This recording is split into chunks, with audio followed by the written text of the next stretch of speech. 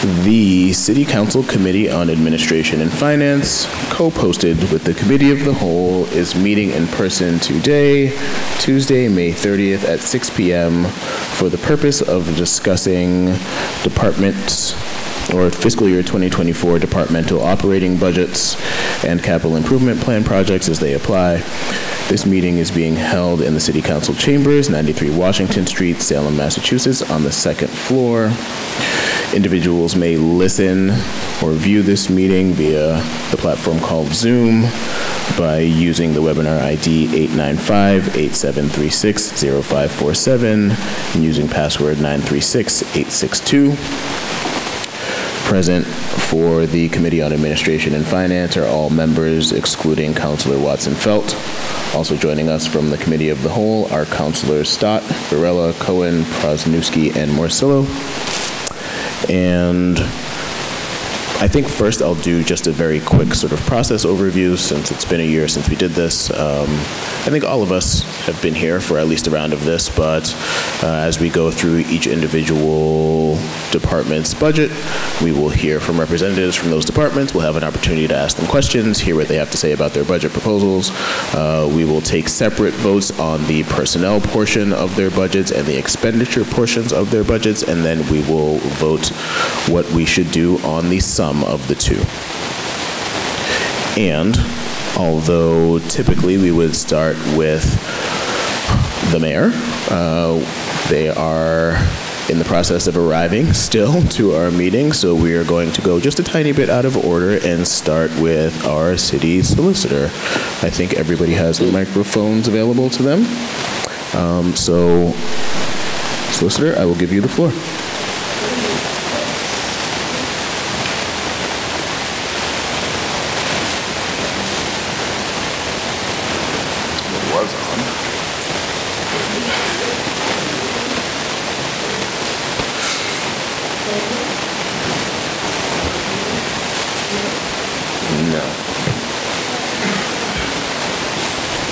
Test.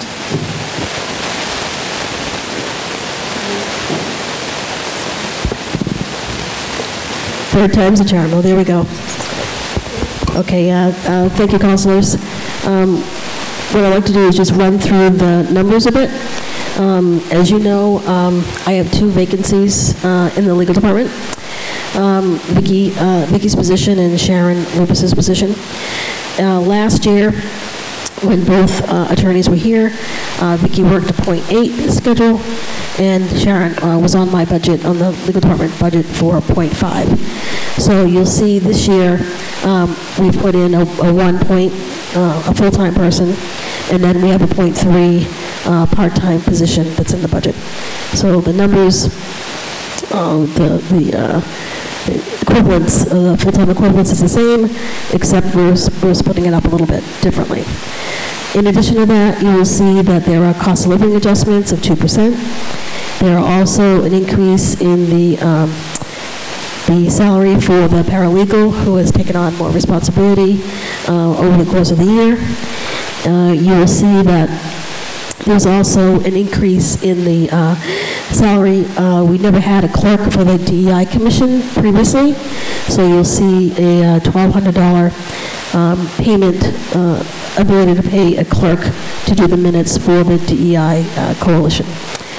In addition to that, there is, we were using some earmark funds that we had from the state for office supplies for Regina's department, but that is dwindling away. So we put in a $1,500 office supply budget for DEI. She does use quite a bit of supplies in her trainings, so we feel that that is a good number for her. I think that covers the monetary changes. If you have any questions about that before I go forward. Thank you for that. I'm sure the councilors will chip in if they have any specific questions, but I wonder if, for the purpose of any of the sort of public viewing at home, if you could just give sort of a quick summary of what it is that you do on a day-to-day basis. Sure. The legal department represents municipal employees and the boards and commissions. We represent the zoning board of appeals if there is a challenge to a decision that the board made or the planning board. In addition to that, we write legislation, draft legislation for the councilors. We draft home rule petitions. We handle claims that come into the city for maybe it's a ticket or a tow or something of that nature. We handle any lawsuit that is filed by someone against the city or an employee. What else?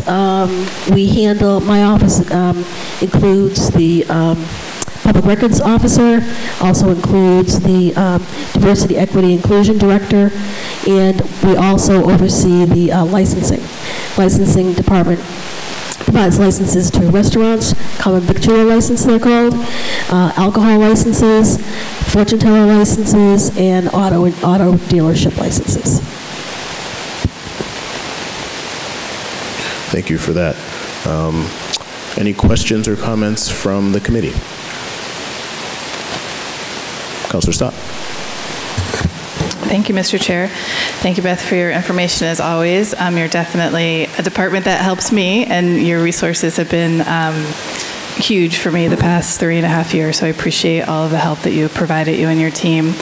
Speaking of, your team has definitely seen some reductions, which you touched on. I was curious about the, I didn't quite get the piece that you were saying about the open positions.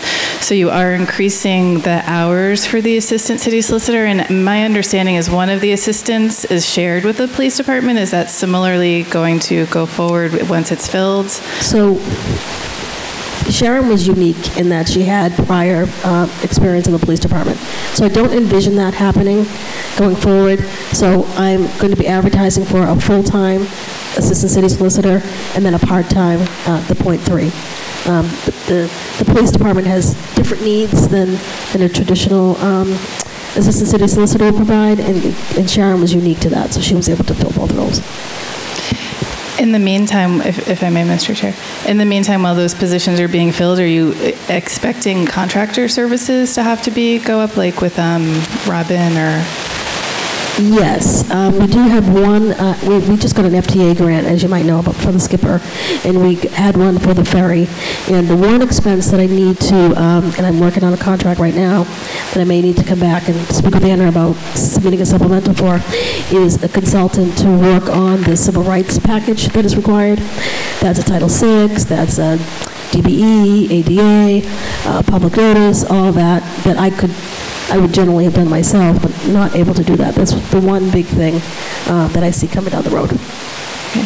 Thank you. And then one more question, if I may. The stipend for the 4 board members, I believe I ask this every year, but I don't see it anywhere within like an ordinance that the board members are paid. Do you have any historical knowledge on that? It's provided in the general law that they may receive a stipend. Sorry? I couldn't. It's provided in the general law. Mass general law? Yeah, it doesn't set the rate, though. Right. You can provide for them to be compensated, but there's no fee, there's no dollar amount tied to it. So you can provide for the board members to be compensated a stipend, I'm assuming? Yes, they receive a stipend. And it can be set by the city, what that amount is? Right. I don't think that number has gone up since I've been working with the board. It has not. Okay, thank you. Further comments or questions? Councilor Hapworth. Thank you, Mr. Chair. And Beth, thank you for everything you do. We all rely upon you so much, and I know this last year was very difficult with staffing. So that's, I guess, why I'm asking the question here around your own salary, as far as just I completely believe that you should be entitled to that and maybe potentially more. Just for the justification for this, is it because we're down people right now and you're working extra hours? Yeah, so the budget doesn't properly reflect it. The mayor Fiscal did provide certain department heads with adjustments in January. So there was a 5% adjustment in January. So that is not reflective here because I had money in my budget to cover it. So the increase for my pay is 2% for July 1. That's proposed. But if you look at it, questioned it with Anna this afternoon, but if you look at the budget, it shows you last year's, July 1st money, but I did have an increase in January. Got it. So it's the 5% that was added previously from the last fiscal until now, plus the additional, is it 2 or 3%? It's 2% July 2%, 1. okay. That's right. Thank you. Thank you. I want to jump in there just a moment, if I can, and maybe direct a question towards Anna. We did take up in this committee earlier in the year some survey-based increases for some spot locations. Is that likely to be the case across that range of positions? Will this budget sort of roll up that increase as well as any sort of cost of living increase that's happening here? Yes, that's correct. Okay. And it will be, there isn't a place in the worksheets as they exist in our budget book to sort of show a mid-year adjustment, and so there may be some that look like there are jumps there, but those are the ones where there was a mid-year adjustment to sort of retain during transition times certain staff. Thank you. Okay. Councilor Morcillo. Thank you, Chair. Ms. Renard, the .3 position troubles me. Do you think you're going to be successful in finding someone to work just in a .3 job? So, in my prior life, when I worked for outside counsel, I was a part-time employee, so it's possible that there may be someone who may want to learn how to become an assistant city solicitor or a city solicitor that works in a firm. I envision there might be somebody like that, or somebody right out of law school who could do some research and some not difficult work. So there are a lot of people that are reaching out to me now, so I'm not concerned about being able to fill that. I just have to be kind of flexible on what I'm looking for. So I realize this is the budget, but I hope we have some sort of a time limit on that and have the ability to bump that up if it's required to find somebody appropriate, because you have been short-staffed for a very long time. I have another question about the board, the licensing board. It's not required to pay them, right? The Mass General Law just says that you can. Yes, I haven't looked at that in years, but when I did look at that previously, that's my understanding is. Do you think that, there's only like 3 boards that we pay the members of out of all of the boards that we have in the city. Do you think that that's important to retain people for that board position? I'm not so sure. I've never really spoken to the board members about what motivates them. I'm not 100% sure about that. Have they been on the board a long time? Is it a... No, only a few years. Mr. Barrett has been there probably 3 years. They're all relatively new. New meaning 3 or 4 years. Mm-hmm. Okay, thank you.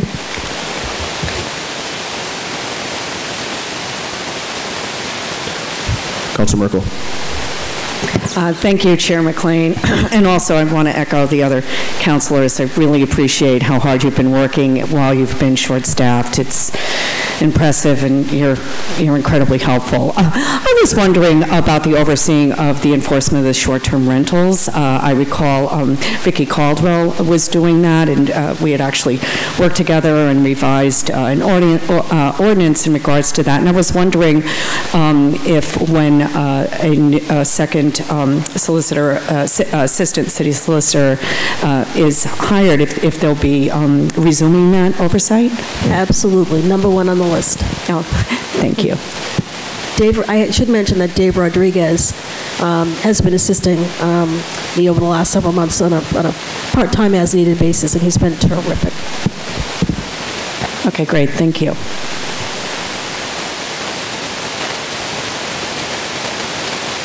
Councilor Cohen. Thank you, Chair McLean. I'll be brief. I thought you did a ridiculously great job when you were fully staffed, and not sure how you've done what you've done, so I just want to express appreciation. As we worked together when I ran the then No Place for Hate Committee, I only saw like 1% of what you did, so just wanted to thank you for all you've done in the last year. Thank you.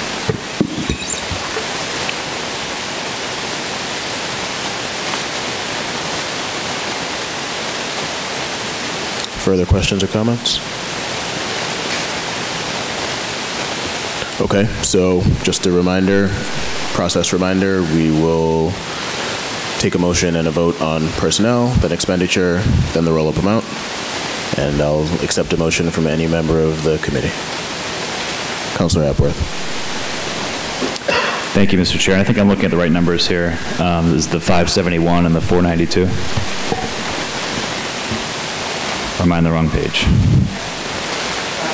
571 is the roll-up number that I have. Yep, and then the 492 is the personnel. 490, so we're looking at the FY 2024 mayor. Oh, sorry, got it. Page 552. 492 is the request. Okay. So we'd be looking at 497.87 for personnel. We'd be looking at 81.100 for expenditures for a roll-up amount of 571.887. Yep. So I'd like to make a motion to approve the non-personnel budget of 571.887 and the personnel budget of 490.787 to recommend for approval. Councilor Hapworth makes a motion to accept the proposed 497.87 for the Solicitor and Licensing Board personnel budget and the roll-up amount of 571,887, seconded by Councilor Stott. All those in favor?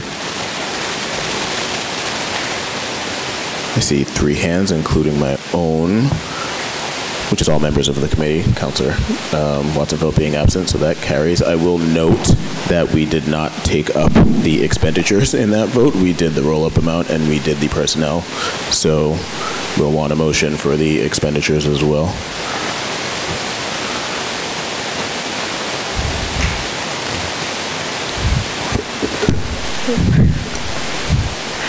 A motion to approve the $81,800 for Solicitor and Licensing Board expenditures. $81,100. Did I say that right? Councilor Stott makes a motion to approve the Solicitor and Licensing Board expenditure budget amount of $81,100, seconded by Councilor Merkel. All those in favor? 3 hands plus my own makes 4, so that carries. Thank you for joining us. Apologies, Chair. The solicitor also oversees the PEG Enterprise Fund, and I recall that we skipped that one last year and we added it at the end, so I was thinking about making sure that we captured that one this year. Appreciate you so much. Thank you for that. And that's page 867 in the binder, which is also in tab 10. It should be in the back of, I believe.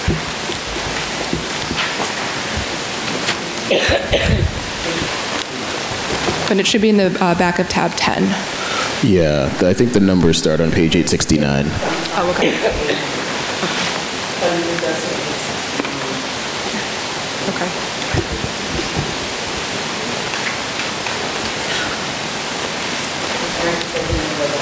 Yep.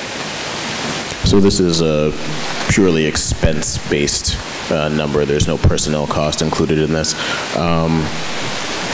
I guess I will ask you to just briefly explain what the PEG Enterprise Fund is for. So the PEG Enterprise Fund was established. There was a change in the general law a few years back that required that the money that goes to Salem Access TV that is paid by the subscribers to Comcast gets funneled through the city and then to SATV.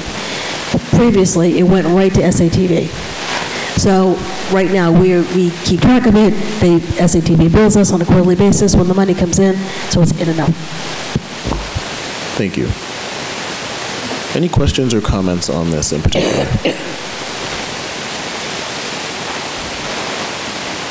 Seeing none, I'll accept a motion. Councilor Hapworth. Thank you, Mr. Chair. Motion to approve the PEG access amount of $691,250. Councilor Hapworth makes a motion to approve the PEG access budget amount of $691,250, seconded by Councilor Merkel. All those in favor? 3 hands plus my own. Matter approved. Thank you for that reminder from our finance director, so we don't have to tack it on to the end. And I will note that we are glad to welcome our new mayor to our very first budget meeting of the season.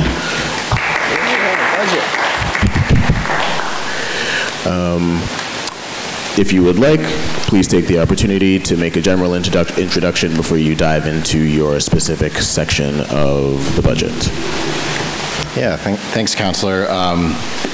So this is certainly at first I apologize for being late. I had some traffic coming back from puberty from the conference track meet for the middle school girls. This is a interesting set of circumstances. I feel like this budget process started really in November, December of last year. Mayor Driscoll kind of picked the recipe. Mayor McCarthy cooked it up, and I get to serve it. So I hope it is palatable. And I think as you'll see as you've gone through it, if you had the opportunity to go through it, there's not a lot of big surprises in here. I think the goal was to really maintain a level of service, not add any major new positions or programs. It is about a 3.9% overall increase. And the schools went up by 3.5%. Some of the big changes that you're going to see are related to our collective bargaining agreements. Was covered in the at the budget retreat. That a lot of these were settled at a point when they're now being rolled into the budget. So those will be some of the major personnel increases that you're seeing are annualized costs for those contracts. On the capital side, most of the projects that are on there are projects you've seen before. They've been in the 5-year plan, so there's nothing new. This is really focused on finalizing, completing work on projects or advancing to next phases on projects that have already been in the queue. We'll talk about this as we get through capital, but we really tried to focus, I think, or I should say, Councilman McCarthy really tried to focus on leveraging short-term capital, given the changes in interest rates and avoiding taking on any new substantial long-term debt, and also leveraging our existing ARPA appropriation to match up against capital needs where those were eligible. There is a placeholder you'll see in the capital budget for MSBA for the design costs for the high school, and that's probably the largest single item of long-term debt at about $2 million, which will also be reimbursed by MSBA as that process moves forward. I want to also take this moment to really give a big shout out to Anna, to her team in the finance department, to Elizabeth and Justin, to Nick, who does capital project management, and to your colleague, our former mayor, Bob McCarthy, just really a steady hand. The department heads really handling a lot of transition and uncertainty with poise and professionalism, and I think really putting their best foot forward to make sure that despite all the changes that we have been undergoing in this community, that this process is one that is still going to continue with the degree of professionalism and diligence that I think we've all come to expect from our finance process.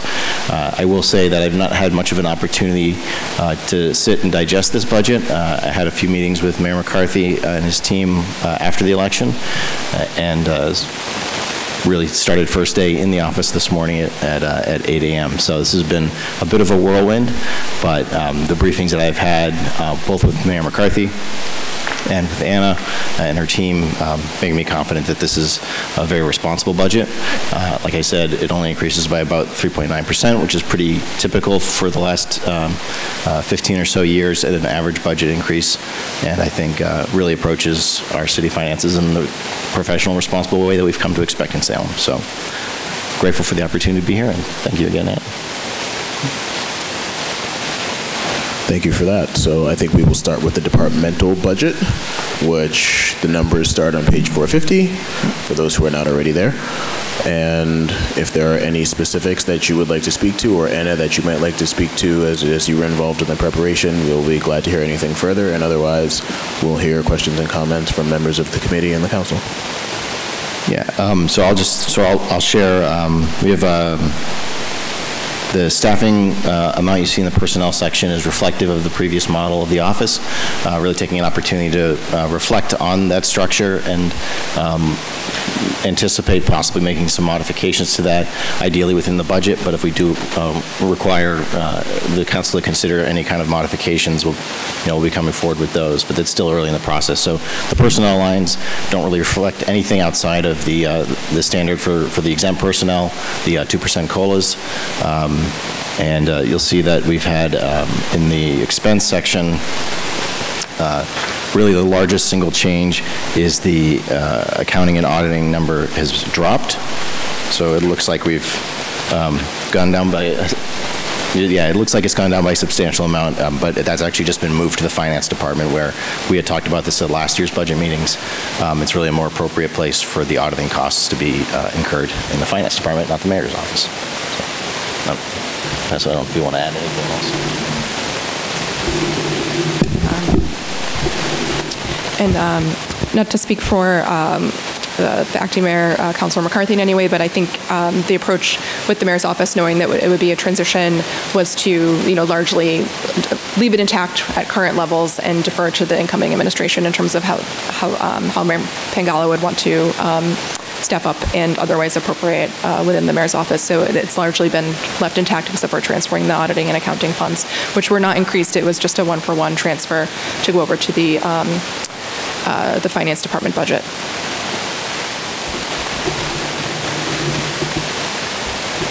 Thank you for that. That was going to be my first question, was there any change as it was transferred? But you answered it right away. Questions and comments? Councilor Hapworth. Thank you, Mr. Chair. And thank you, Mayor. Great to see you up there.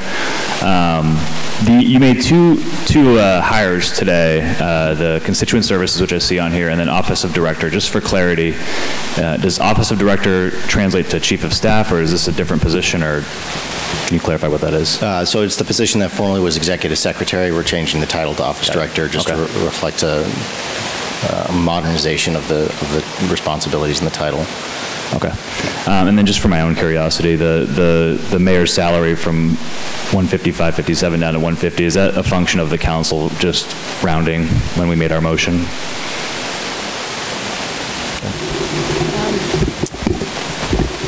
That is the function of the budget, or the FY23. There are 2 extra pay days technically, and so that's not a reflection of what the actual salary is. It's a reflection of how much would need to be appropriated to ensure the full amount of pay for the employee during that the payroll cycle. This year, FY24 is exactly 52 weeks, so it will look in some instances that maybe salaries were decreased. They weren't decreased. It's just we have an even 52 weeks in FY24. Okay, that makes sense. Thank you.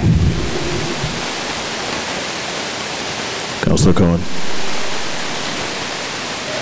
Thank you, Chair McLean, to the mayor. Really exciting to see a younger, diverse staff.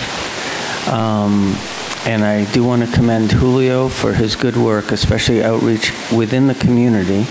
And I'm hoping that will be expanded on with Michael working with him, I'm assuming. I think that's one thing that we could do better at, is to be more present in some parts of the community that maybe don't feel that they were listened to as much.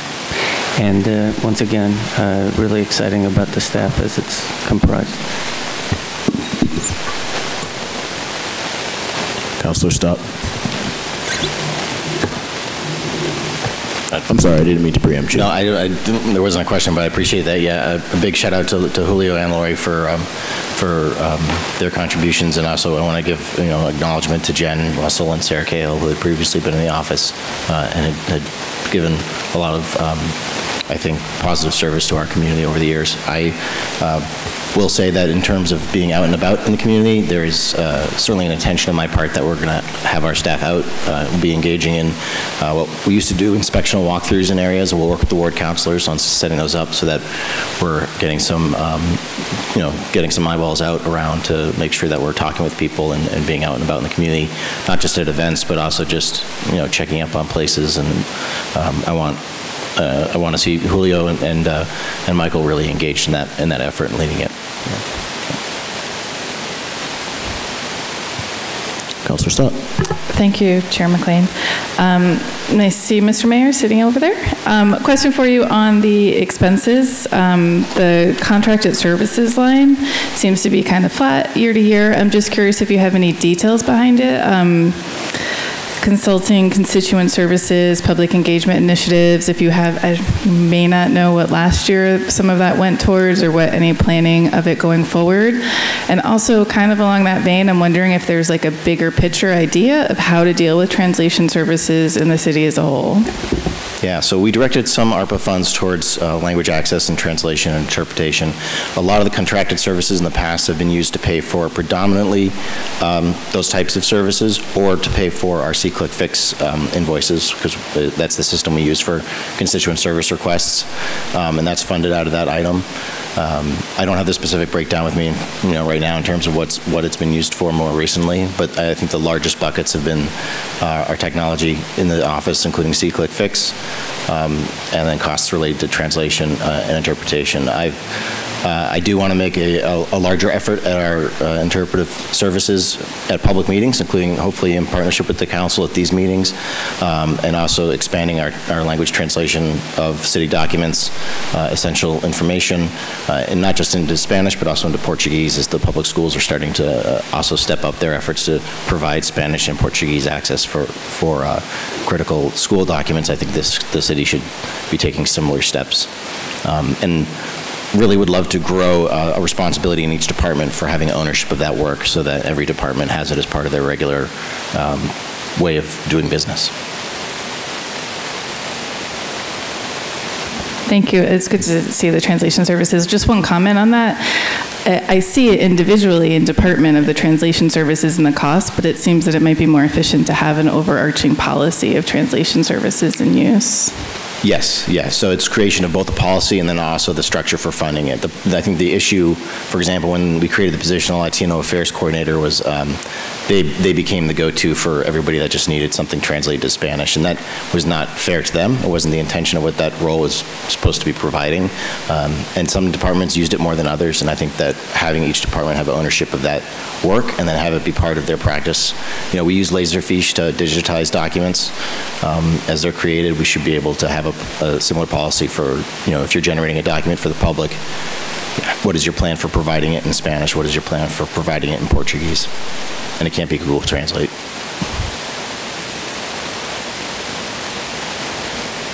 Let the record show that Councilor Dominguez has joined us. Welcome, Councilor Dominguez. Go ahead. Thank you, Mr. Chairman. Being a member of the committee, thank you, Mayor. Thank you for great response. As you might know, I'm very interested in the item on the translation aspect. My question to you, and I think you already say it, but I just want to make sure that I hear it right. You say you don't have exactly how much in the budget is being allocated for that item? I don't. I believe it was about $35,000 in ARPA last year that was directed towards it, and then a share of the contracted and consulting services in the mayor's office is used for translation as well. It seems to be a little bit too low for professional translation, something that I think we're looking for, to have quality of translation, because one thing is translate without any professional knowledge, and translation with professional knowledge. As you might know, we have so many Latin American countries that for any reason one thing say one different thing than another. So based on that, the professional translation need to be appropriate in a way that everybody understands exactly what is the meaning of what they're trying to translate. So any idea maybe in the future to increase or find some other resources so we can really have some good quality of translation? Yeah, I think if it's not in the regular budget, then there's opportunities through ARPA. There's other funding sources to help bolster that. I would say that also not just relying on outside contractors to provide the translations, to the extent that we can build capacity in our workforce with native speakers of Spanish and Portuguese is definitely something I would love to build on, because that provides, I think, the greatest flexibility in making it part of the job responsibilities for positions within the city, not taking advantage of somebody's ability to speak English or in Spanish or Portuguese, but I think people that are employees who are native speakers of those languages really, I think, have a high capacity to be able to take projects on in a way that's very flexible and direct and responsive to situations at hand. In terms of interpretive services, the schools providing it at the school committee meetings is expensive, but I think important. And like I said, I would like to have a conversation with the council and with the clerk about, are we able to start thinking about what it would take to have a similar program here for the public during these meetings. Councilor Marcello. Thank you, Chair. I have a few questions on the text part of your budget. Oh, okay. I can't take much responsibility for this, but I understand that, and hopefully we can get a new set of goals from you. I think these could be updated, definitely. But my question is, the Commonwealth Seaport Economic Advisory Council, did this governor, is that still a working council? And so this appears to be a copy-paste. I am not a member of the Commonwealth Seaport Economic Advisory Council. That was specific to the former Mayor Driscoll, which is appointed to that council. And the same with the Salem Housing Authority? Correct. I'm not a member of the Housing Authority Board. Do you know if someone has been appointed yet by the governor? My understanding is there has been an appointment. I'm not sure where it stands in the confirmation process, so I don't want to speak out of school as to who it may be, but I can find out and let the councilors know. Okay. But they did identify somebody. I'll follow up on that. Thank you. The Mayor's Homelessness Task Force, is that still going?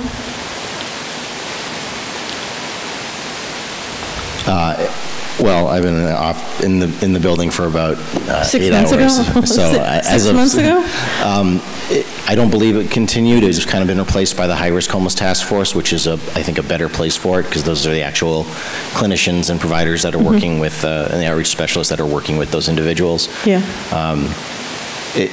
I think it brings a level of seriousness to the work, but I think that it's not necessary when the high-risk task force is actually the ones doing the work every day. So agreed. Yeah. I think an update on that page is, I have many updates. Really necessary. Thank you, Councilor. If I may just take this opportunity to say, this is an almost 900-page document, and I think it's great that we provide this much detail and information for people. There's a point where something has so much information, it becomes inaccessible and not fully transparent.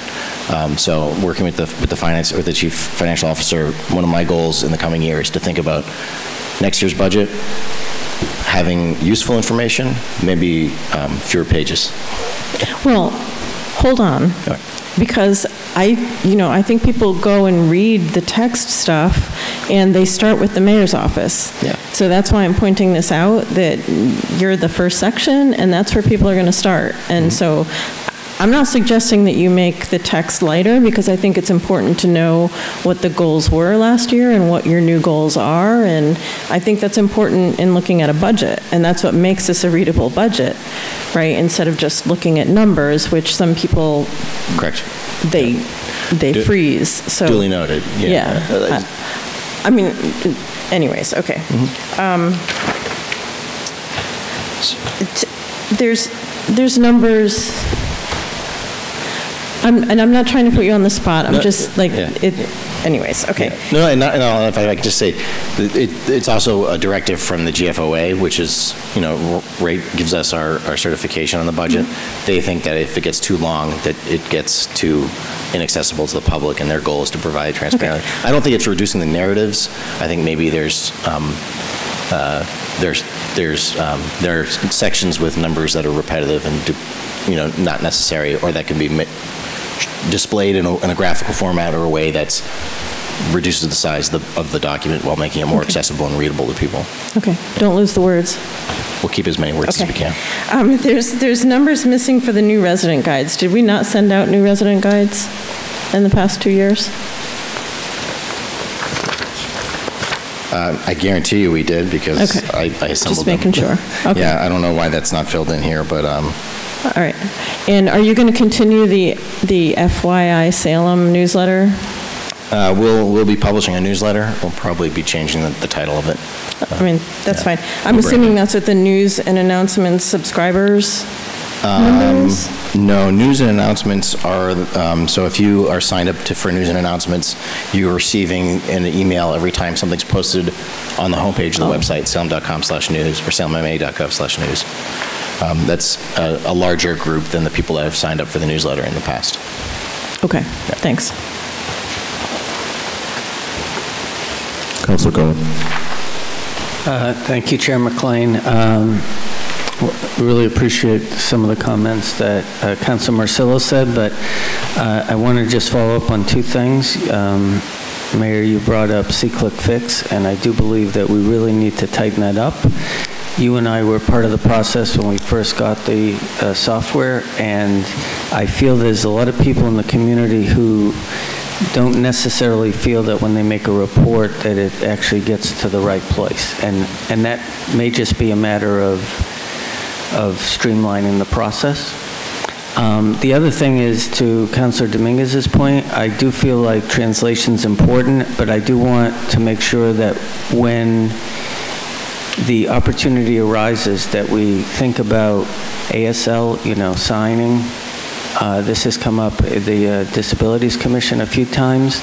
There may be some times where having a person who does sign translation would be appropriate. Noted. Thank you.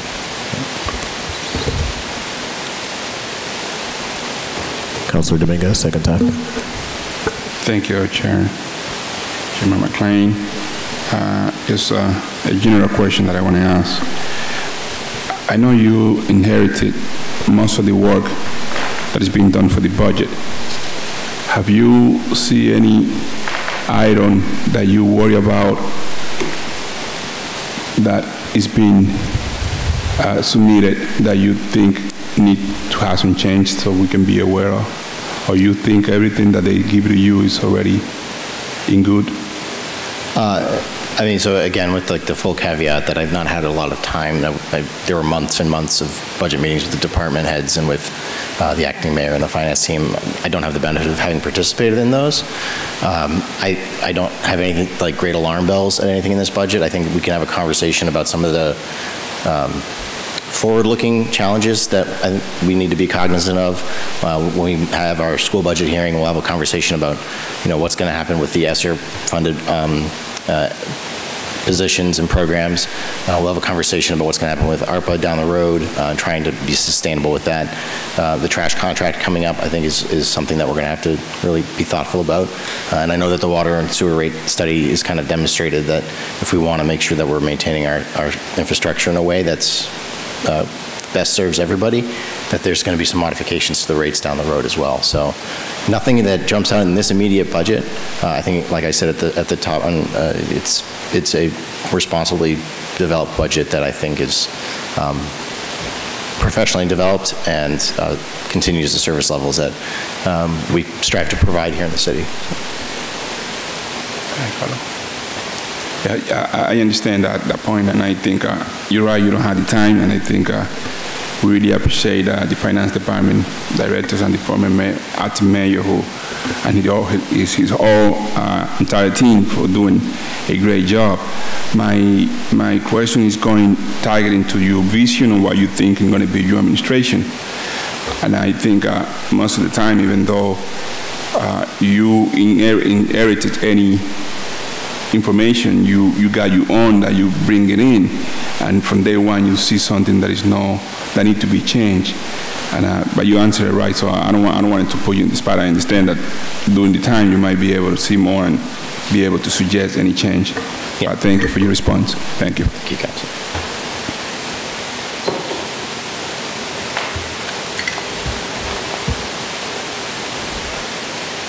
I don't see. Oh, Councilor Hepworth. Thank you, Mr. Chair. If there's no other questions or comments, I'm happy to make a motion. I think that's appropriate. I just do want to give the mayor an opportunity. We will have specific time to discuss the CIP, but is there anything that you want to highlight in the context of relationships to what we're going to be approving right now? Nothing really specific. There's no CIP for the mayor's office. I think I mentioned at the start that you'll see that the previous administration made a very intentional decision about how to fund some of the priorities. So you'll see more on short-term capital and less in terms of heavy borrowing and long-term debt.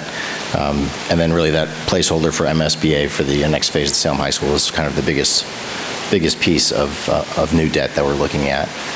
Outside of that, a lot of routine investments in water and sewer infrastructure upgrades, road and sidewalk improvements. There's a significant amount of vehicle costs that are being incurred. Not so much more than normal, but I think enough that it's worth, calling out in each of the department's meetings. I think of the other major capital, some of the park projects.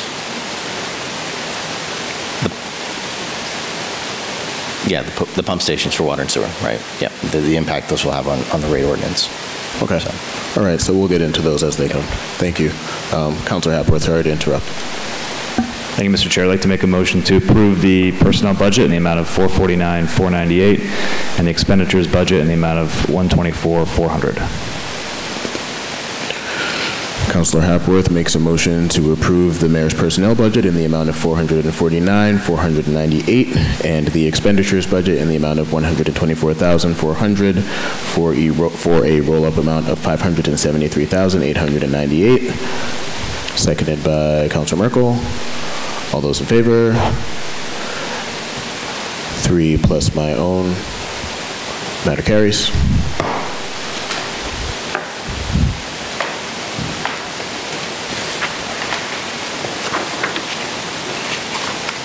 And we will move on to our Human Resources Department.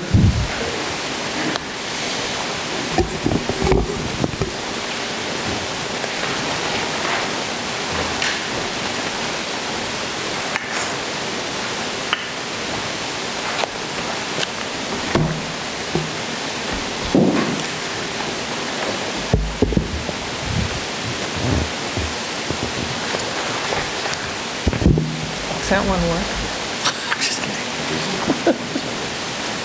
I swear all of those microphones were on and functional before you got here.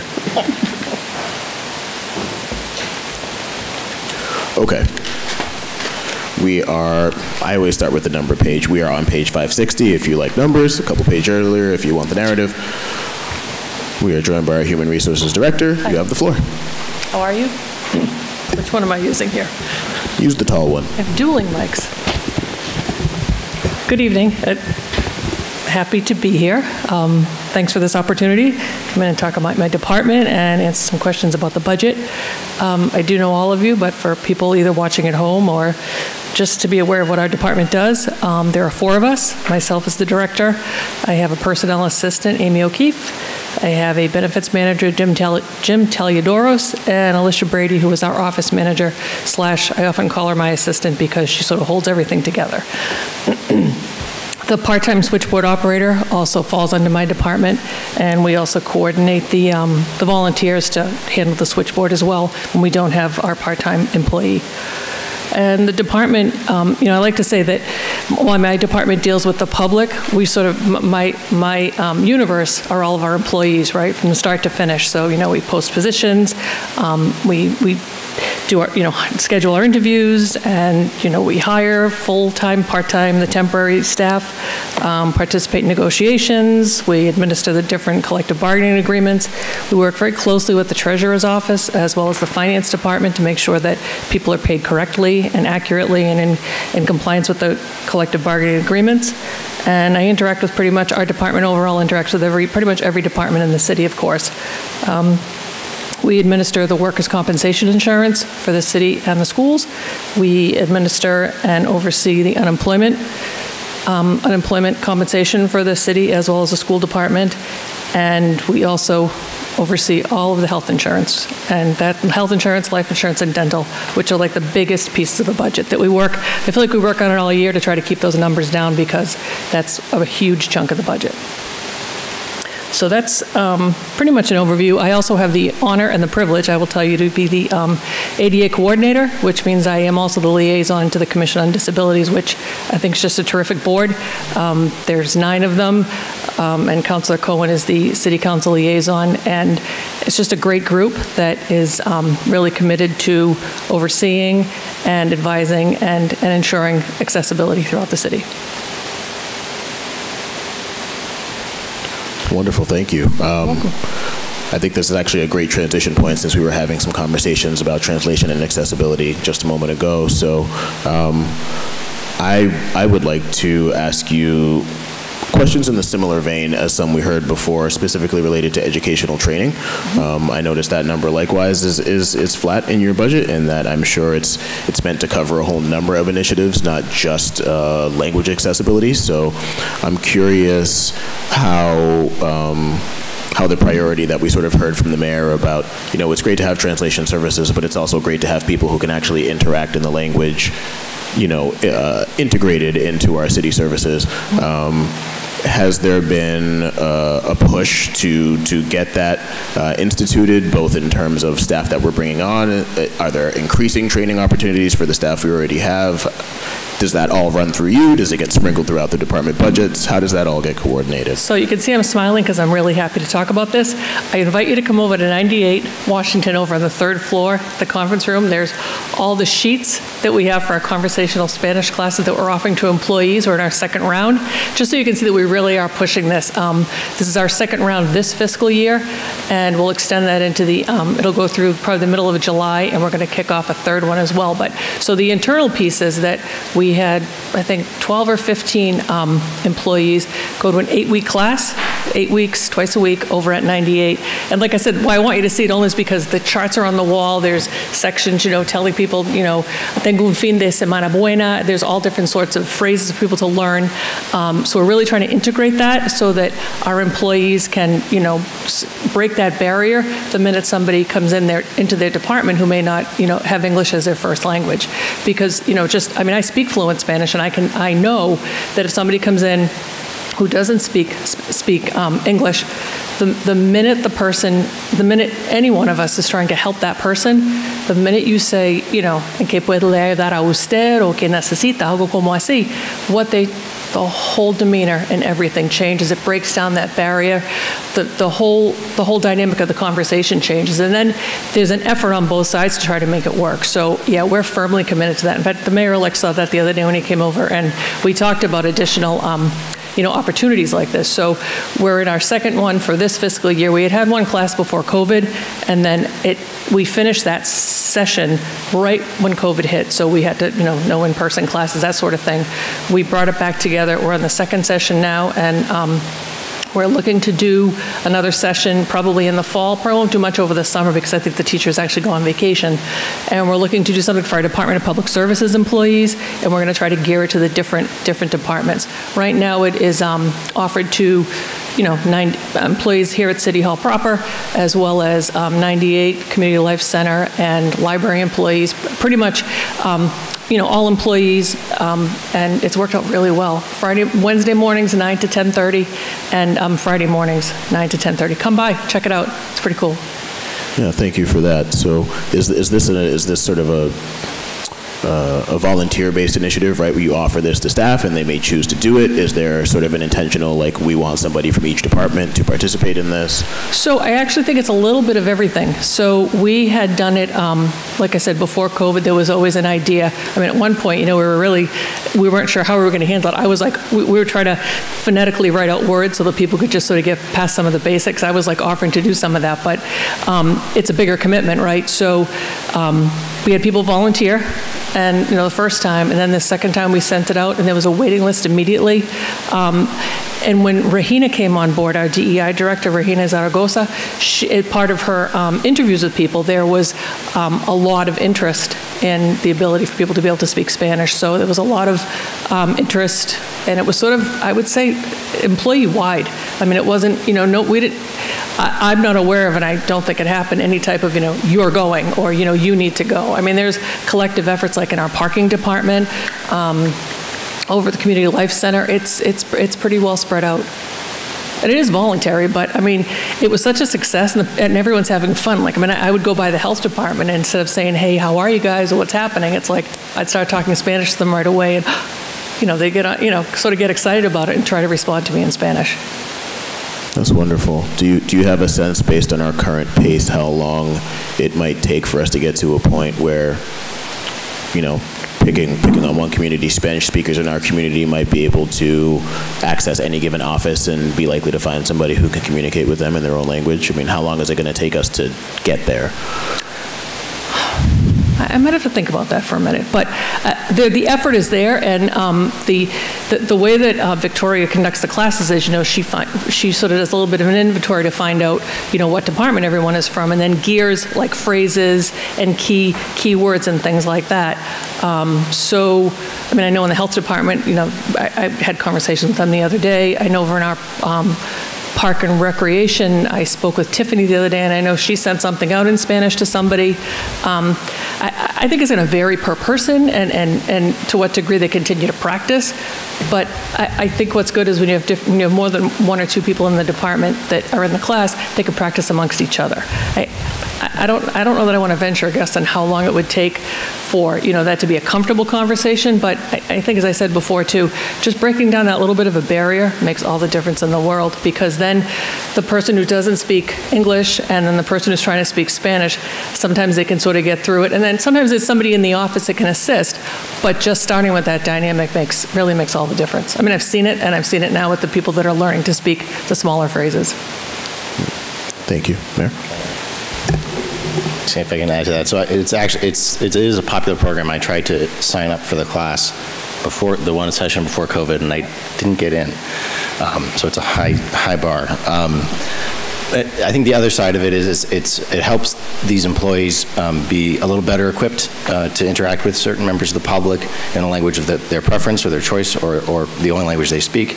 It provides some degree of understanding of a different culture, so they're able to interact with people with a little bit more comfort, I think, and ability. And it also, I think, importantly, is providing a really good social environment for the employees. That's not the reason we do it, but I think that the side effect of them getting to know other employees from other departments and other buildings and interacting with them in a way that they wouldn't have otherwise really helps with morale. And so to Lisa's point, I think really hoping to identify other types of similar programs to be able to offer employees where they are able to both have those kinds of morale lifting experiences and social environment, but also grow professionally and develop in whatever their role is with the city as well. So. Thank you. Appreciate the emphasis on that. Before we start with our comments and questions, I will just note, as Director Camarada noted, we are going to go through sort of the administrative budget, and then we will also talk about workers' compensation, unemployment, group insurance. So if we could keep our questions targeted to the section that we're talking about, so we can sort of keep it orderly, that would be appreciated. Okay, Councilor Marcillo. Thank you, Chair. Is there some sort of a guiding principle for new hires to prefer bilingual people, to intentionally hire those that can speak other languages? Yes. Some of our job descriptions, bilingual applicants are encouraged to apply. It's also in the job description that will say, the ability to speak Spanish or bilingual is preferred. But I think we need to cast a wider net. I think that, I was talking with the mayor-elect, I was going to say mayor-elect, you're mayor-elect when I talked with you. I think that we might need to widen our net to attract people that speak more than one language. Okay, thank you. Councilor Merkel. Thank you, Chair McLean. And I just want to quickly say how much I appreciate these efforts. First of all, when you described what your department does, it was a very long list. And it does, it's super helpful to have someone who's fluent who can really assist someone. But with the Spanish, I personally stumble through when I greet people doing volunteer work. They just appreciate you trying. It just shows a level of respect and connection. So I really get what you're saying with that, and I really appreciate it. And also to Mayor Pangalo's comment of when you have an event or an activity that brings different departments together, it does create team building. Like when I recently attended the North Shore CDC had the Faceless Dolls event, and different people from other departments joined it. I got to know people from other departments that I didn't know, and it was an opportunity to connect. So I appreciate anything of that nature going on as well. I think it's really helpful, and thank you for those efforts. Councilor Stott. Thank you, Mr. Chair. Thanks from me as well for all that you do and your team. One question I had, well, two questions I had around training. I noticed that you have 4 goals for the DEI training for 23 and 24. Are you assisting Rahina with organizing them? Is that the training number there? Yes, so the 7.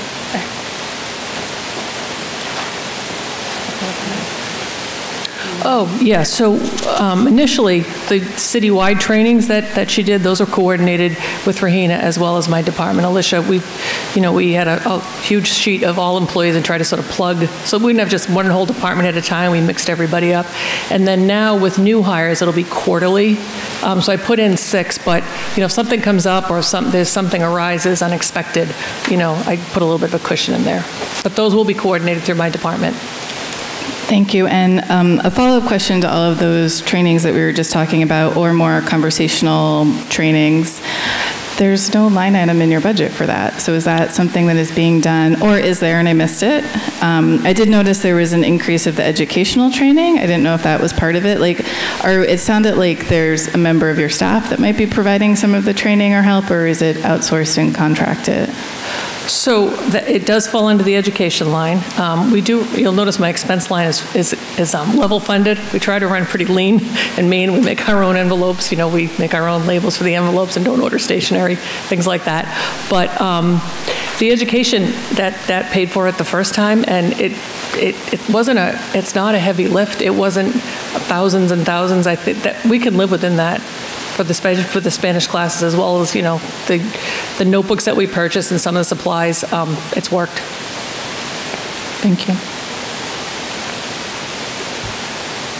Councilor Dominguez. Thank you, Chair McLean. I had to say something about this. I really, really appreciate that.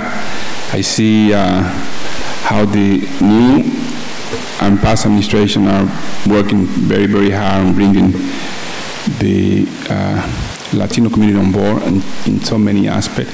I can say by the police department and fire department, the new members, and the numbers that we have for Latinos in the force, and overall in the whole city, it speaks very loud and clear that it's been a big effort to do it.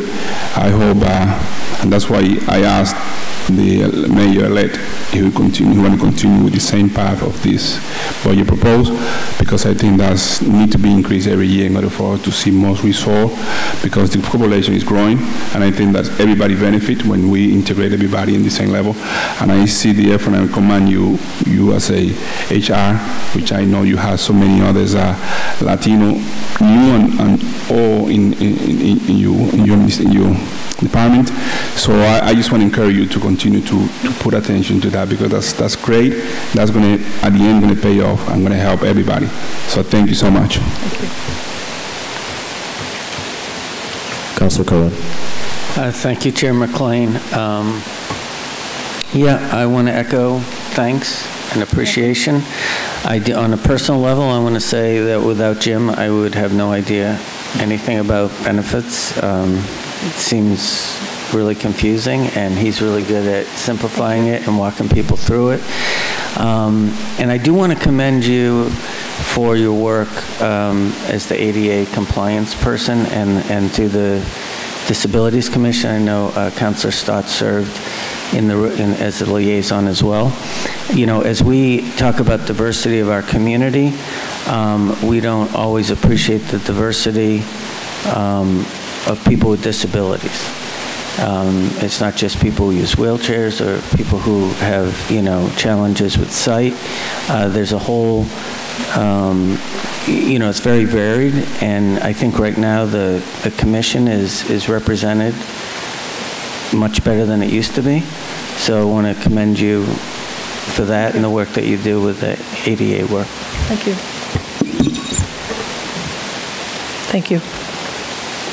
I do want to remind you, though, on Friday morning or Wednesday morning, feel free to pop over to 98 between 9 and 10:30. On Wednesdays, I just want to go back to the Spanish class because I really am passionate about that because I've seen the changes with employees. She does a lot of, grammar and sentence structure and that sort of thing on Wednesdays, but what she does on Fridays, she starts it off a little bit of culture, and she brings in a few different guest speakers. I spoke to them once. I introduced them, the first day anyway, but I went in and spoke of like my time when I worked in Lawrence, all that time, and the different culture. And so feel free to pop in. I think she'd be very happy to see any one of you.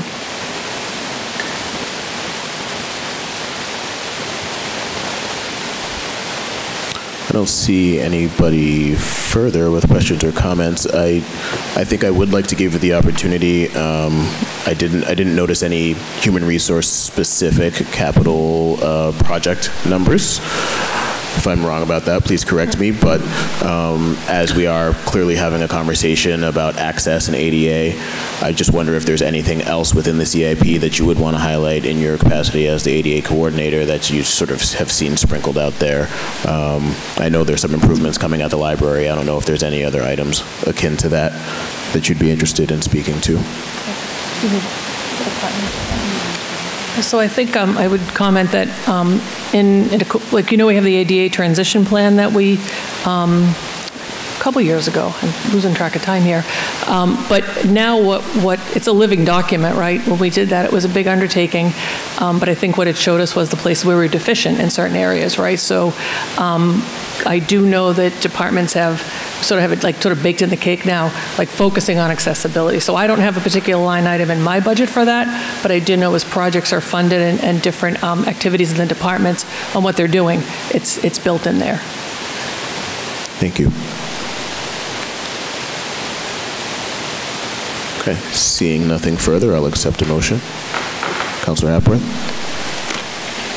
Thank you, Mr. Chair. I'd like to make a motion to approve the department personnel total of $555,813 and the expenditures total of $31,800 for a grand total of $587,613. Councilor Hapworth moves to accept the Human Resources Department personnel budget in the amount of $555,813 and the expenditures budget in the amount of $31,800 for a sum of $587,613. Seconded by Councilor Stott. All those in favor? 3 plus my own. The matter carries. Thank you. We will move on to workers' compensation. So as I mentioned earlier, I can just give a brief overview. We have been insured with MIA, the Massachusetts Interlocal Insurance Association, since 2008 for our workers' compensation claims.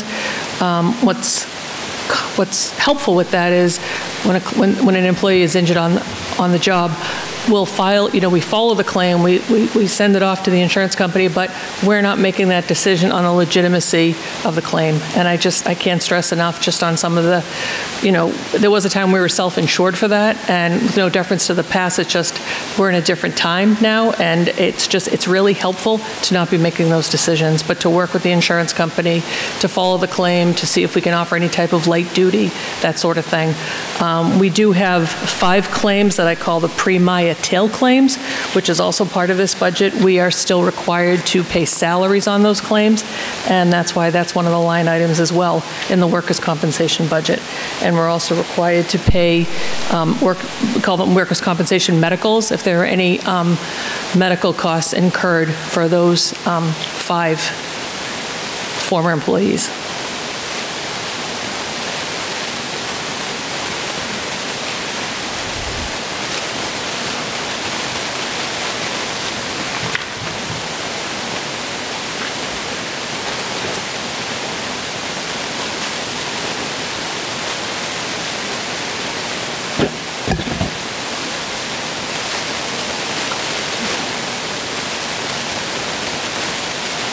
The biggest piece of this budget, we were just briefly talking, is the workers' compensation premium, which, is a big number.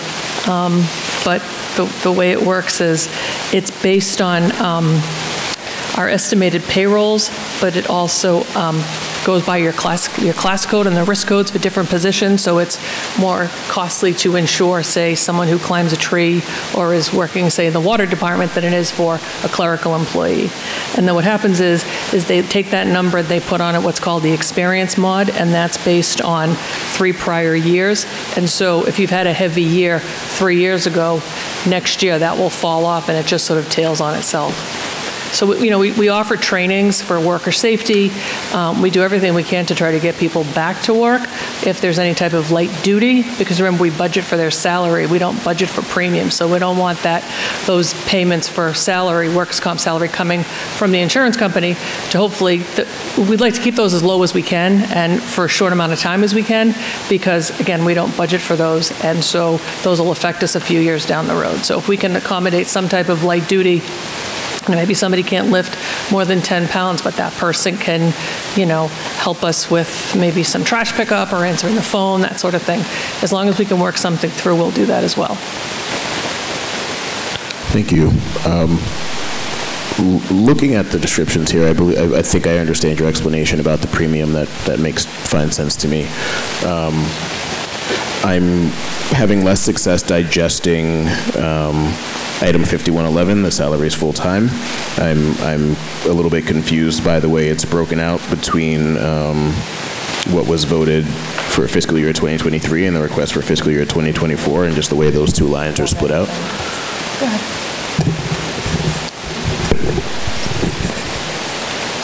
Thank you, Mr. Chair, for that question. This is actually a formatting matter that we're working on to clean up for future iterations of the budget book, where our accounting system, if you change even a punctuation mark in the description, determines it's a different item and gives it a separate line.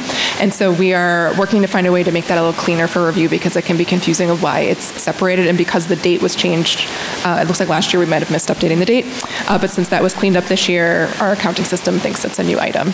And so we're going to try to get that cleaned up for next year. Thank you for that. Councilor Dominguez. Thank you, Chair McLean, and thank you for balance this so important item in the budget, compensation for the employees. And you mentioned that premium was the biggest item, was $706,000, and only increased like 56. And 50-something thousand, because it's for the 2023 was 706 and some change, and for the proposed one is at only like 50-something thousand. Can you explain? Thank you, Councilor. So you're correct. The FY24 premium estimate that we've received from Maya is $760,000. We are able to back out some costs that would otherwise be incurred by the city. First, we were able to back out, we get a 2.5% discount when we pay our bill early, within a certain amount of days from when we receive the premium invoice.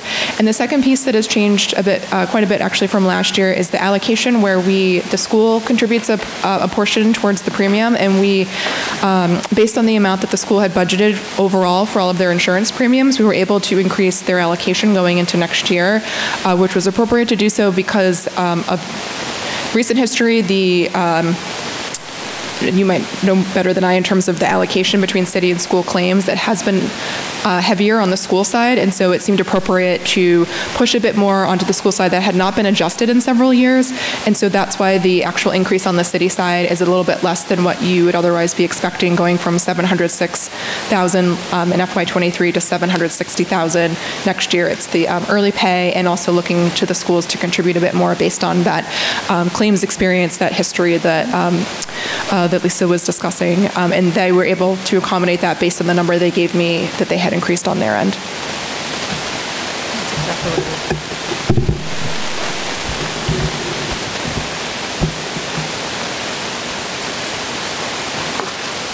Okay.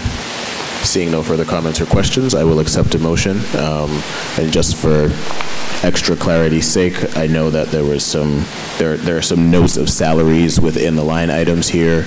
We're talking about money that we're paying out to employees that are their salaries, right? So these are not salary costs. We're not approving any personnel costs within this. This is all expenditures.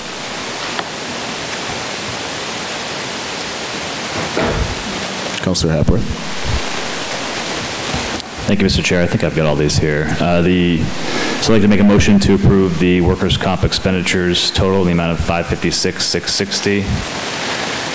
The unemployment compensation expenditures total in the amount of $200,000. Let's just do one at a time. Yeah, let's do one at a time because we didn't discuss the other ones. Councilor Hapworth makes a motion to approve the workers' compensation expenditures budget amount of $556,660. Seconded by Councilor Stott. All those in favor? 3 plus my own. The matter carries. And now we will move on to unemployment and group insurances. Unemployment first. Unemployment compensation. So this number is actually a little lower this year. Yes, that's not a typo. It's actually lower. We're just not seeing the trends that we've seen, so I thought it would be a smart move to just, we thought it would be, collectively I spoke with Anna, and it made some sense to drop that number a little bit because we're just not seeing the trends. A few years ago we saw, unemployment claims like I'd never seen before. One year I came back to the council asking for, I think it was over $100,000 because we had just so many claims. We just don't have them. The one thing we are seeing is, and I might have reached out to some of you either recently or in the recent past on fraudulent claims. We still process those. It's just happening everywhere. Massachusetts has the highest number right now. We don't pay for those. I'm just letting you know that that's also sort of on the landscape, but we're just not seeing the trend. And we're working with the school department. I have a meeting with the school department tomorrow to talk about reasonable assurance letters because this is also the time of the year where the non-renewal letters go out. And so if a teacher or someone at the school department is let go on non-renewal, they can apply for unemployment and they'll likely be eligible. But the other piece that's very important is the reasonable assurance letters. So we're working closely with the school department to make sure that we have all those in place and that we'll be able to keep track if any claim is filed. And, it's meritless because they have reasonable assurance. Okay. You're right. This is a big drop. It was very noticeable. I was not expecting to see a 20% drop in this budget line item at all. You noted in passing just now that a few years ago you saw unemployment claims like you wouldn't believe. I think we all kind of remember COVID and the Great Resignation and all that happened. Is part of this reduction sort of a return to baseline, right? We're only looking a year back. Was there sort of a spike and part of the reduction is getting back more towards what historically would have happened? Yeah, I think that, and go ahead. Yeah, I think that, and I also think that, the people are finding employment, even if they are not renewed perhaps at the school department. And I will tell you that within the last 5 or 6 years, we really tightened up that process of reasonable assurance letters and making sure that we're all on the same page with that, and so we could keep track of things. So I would say a lot of things would probably contribute to that. Communication is probably one of them, one of the biggest ones. Because most of our claims, I think we've done the math. I think we're at, 90% are on the school, from the school side of the house, and 10% are on the city side. So, like I said, we still administer them on both sides, so we stay on top of them. Love seeing budget numbers go down. Just warms my heart. That's why I'm here. Any other comments or questions from the council? Okay, I'll entertain a motion. Councilor Hapworth. Mr. Chair, I'd like to make a motion to approve the unemployment compensation expenditures total in the amount of $200,000. Councilor Hapworth makes a motion to approve the unemployment compensation expenditures amount of $200,000, seconded by Councilor Merkel. All those in favor? 3 plus my own. So approved. On to group insurance.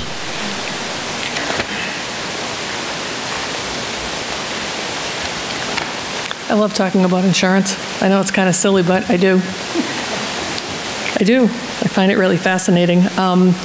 So we've been with the GIC, the Group Insurance Commission, since 2012. We've had different public employee committee agreements over the years, and we've determined that it was in our best interest for the city as well as our employees to just stay with the GIC. They offer a whole host of plans. They're affordable. The coverage is excellent. I think that people appreciate being able to choose a plan that, meets their needs as opposed to having a one-size-fits-all, because sometimes that premium might be a lot higher for, someone who doesn't use healthcare facilities as much as someone else who does. So this gives people an opportunity to choose a plan, and usually the size of the network determines the cost of the premium, right? So people have an opportunity to make some choices. This is July 1st. This fiscal year will be the start of our third or fourth contract with the GIC for 2 years. We did actually do our due diligence and go out to bid to see if any other carrier was out there. And we did have some responses, but they were higher than what we'd be paying now. So we decided to stay where we were. That made more sense. And that's where we are. The GIC had a few little hiccups. We knew things like this were coming. They did merge a few of their plans, and they've sort of consolidated a few things, but we did some heavy educational sessions out there. We went out on site to the police department, the fire department. We had went over to the library, we went over to the school department, and had some in-house sessions here to explain to people, what will happen if you do something, what will happen if you don't do something, and I think people are comfortable being able to make a decision for their health care. Thank you. I appreciate hearing that you went out and did some educational sessions. Yes. There have been some significant changes in the insurance landscape in Massachusetts, and coverage has definitely changed for a number of people. So I think that was an important thing to do, and I'm appreciative of hearing that. Can you speak specifically to the opt-out program line item in the budget, which is decreasing fairly significantly? Yeah, so this is something we actually promote, and I wish that more people would take advantage of it, right? So when we do these educational sessions, and the opt-out program allows an employee who's been on one of our health plans for at least 1 year to then opt out. And we offer a cash incentive for that, and it goes for 2 years. So if you opt out of a family plan, it's $6,000, paid out over 2 years, $1,500, and then 15. So yeah, 4 payments of $1,500. And if you opt out of an individual plan, it's $2,400, and that's broken out over the course of 2 years. It was well received. People were happy about it. But we tell people about it. We especially during open enrollment, I say, don't, at the bottom of my, 3-page email saying, don't forget we have the opt-out program. It just doesn't seem to have the draw. So I don't know if that tells me that our coverage actually is more affordable and better than perhaps somebody can obtain from another family member, or it's a comfort factor to stay where we are. We do promote it. Sometimes somebody will, come in and say, I have coverage, I got it through my spouse, and don't even know about the opt-out, but of course we want to let them know, because what you don't want is them to find out 8 months later, hey, I was available, eligible for an opt-out program, so we'll do it then. But it doesn't seem to have the draw that it did in the beginning, and it's not for lack of trying. I mean, we also just as similar to that, we offer reimbursements for in and outpatient copays, as well as high-tech imaging payments. And as much as we try, I think some of my fellow counselors here are aware of it, right? We certainly try to get the word out to people. There are some benefits that we do offer that just don't seem to make the forefront. Those rebate numbers you mentioned for specific services, are those included in this opt-out number, or is that separate?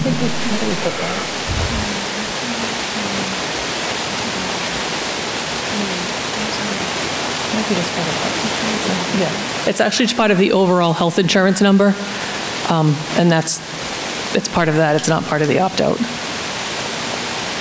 Okay. And so this number really represents money that we've made available to staff who may choose to opt out, essentially to incentivize them to opt out. Yes, yes. Okay. I'm curious how that, we're talking about the money, but I'm curious how that interacts with the state requirement to have insurance. I wonder if that's a reason why more people don't take it up, because they have to have the insurance. Well, right, and if you have insurance with us, we're not even able to unenroll somebody unless we can provide proof that they have coverage someplace else. So we require that piece as well.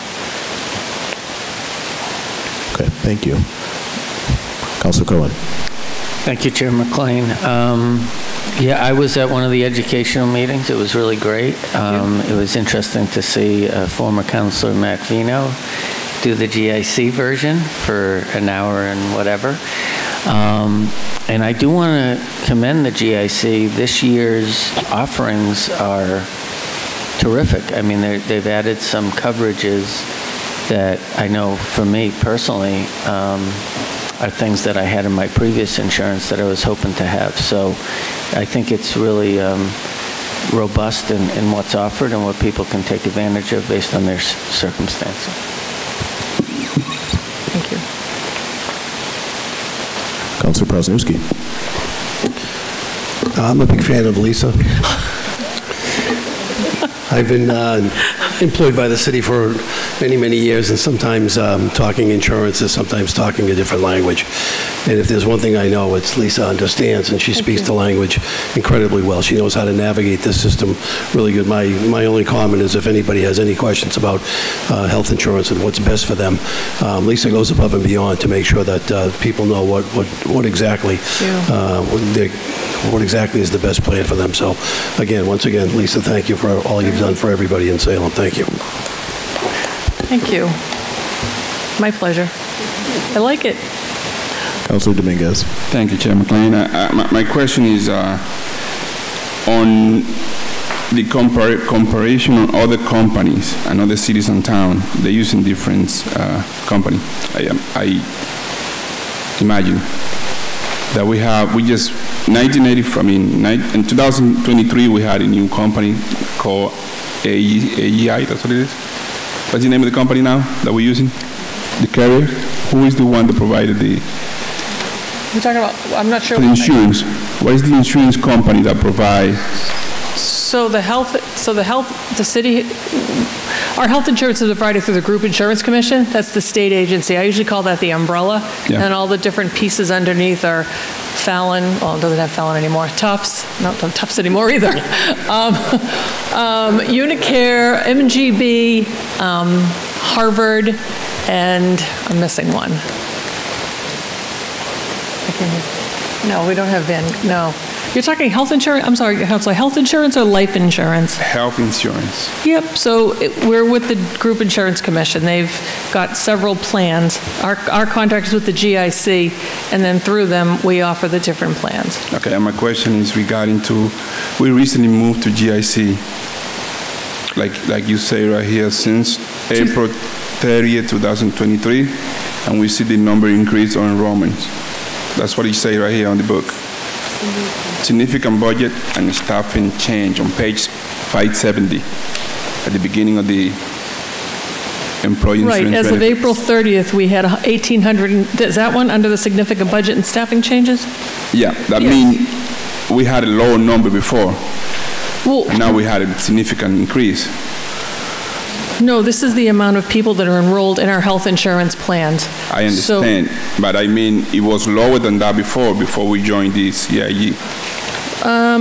No, I mean, that number is almost this 855. It's funny because I looked at last year's, when I wrote this on April 30th, that was the amount of people that we had. That's who we had paid for on our GIC bill.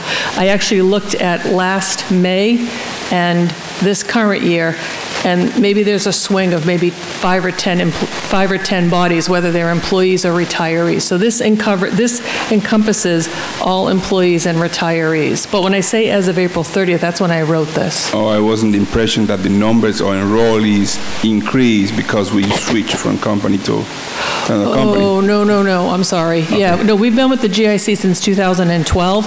It was just that I was trying to point out that we had 1,855 enrollees, and that's just subscribers. That doesn't mean, family members and the amount of lives and bodies that we're covering. And then I just broke it out by, school department and that sort of thing. I understand. So my question is not really unaffected anymore, because I thought that we had an increase on enrollee because we made some change. Oh, yeah, no. It stays pretty consistent. When I looked at, before I came here tonight to see if there was any change from the April enrollment to May, there's a very small swing, and it's still always been up over 1,800 people.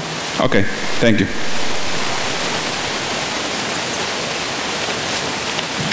Yeah. Okay. And I would hope that it would stay fairly consistent. I think we've heard noted a few times that there was an effort to sort of maintain the full-time equivalency of staff at the city level, and so I would hope that that would be reflected in the numbers of enrollees in our insurance as well. I will say I'm grateful to hear that you did your due diligence and went out to bid and made an informed decision to stick with the GIC. Always a good idea, especially given the situation that we exist in now, where our healthcare costs continue to escalate. I do want to put in a little plug. It's not totally a question, but I do think it's important to, along with that, keep a close eye on exactly what is being offered. I myself am not enrolled in the city of Salem's GIC coverage, but I am enrolled in GIC coverage through a spouse, and some of the changes that occurred in the marketplace really impacted our coverage in some really negative ways, and so I just want to make sure that we are being careful about paying attention to some of the things we often discuss in these chambers relative to mental health care, relative to support of our career community, and making sure that we're providing people sort of the coverage that they need for their health, and making sure that we're keeping a floor under what is actually available to our city employees, even if that may mean having to make some tough choices about the ultimate number that we pay to do that. But I do appreciate you doing your due diligence. I'm sure that you're paying attention to it. Well, I think it's important, healthcare. I mean, if there's one thing I really learned when we moved from, we were with Maya back in 2000, but prior to that, was that this is number one. People want to make sure they can go to their doctor and they're covered. And, what does the copay, what does tiering mean? All of that stuff can be, it can be a little frightening. But, once you sort of just break it down in pieces and you explain it, I think that goes a long way.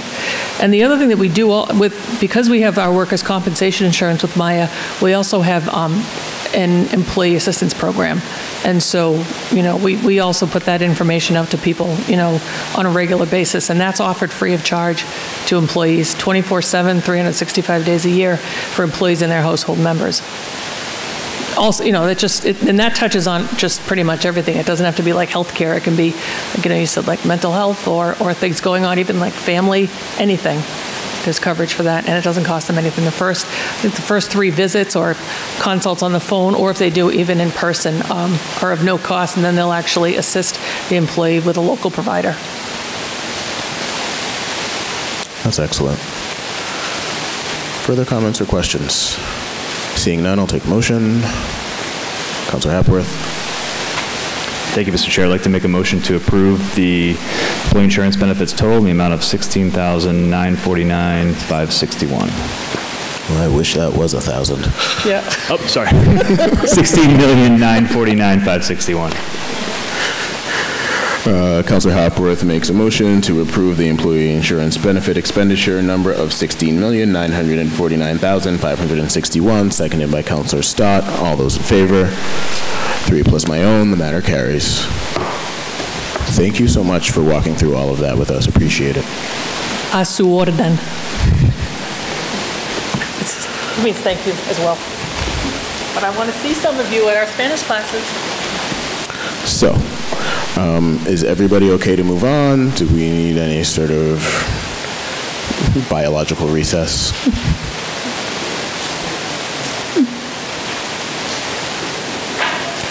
We will next hear from our police department.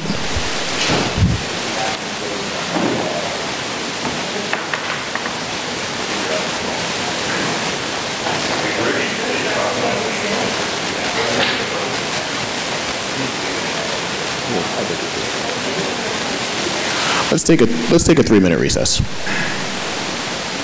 Anybody? 3-minute recess.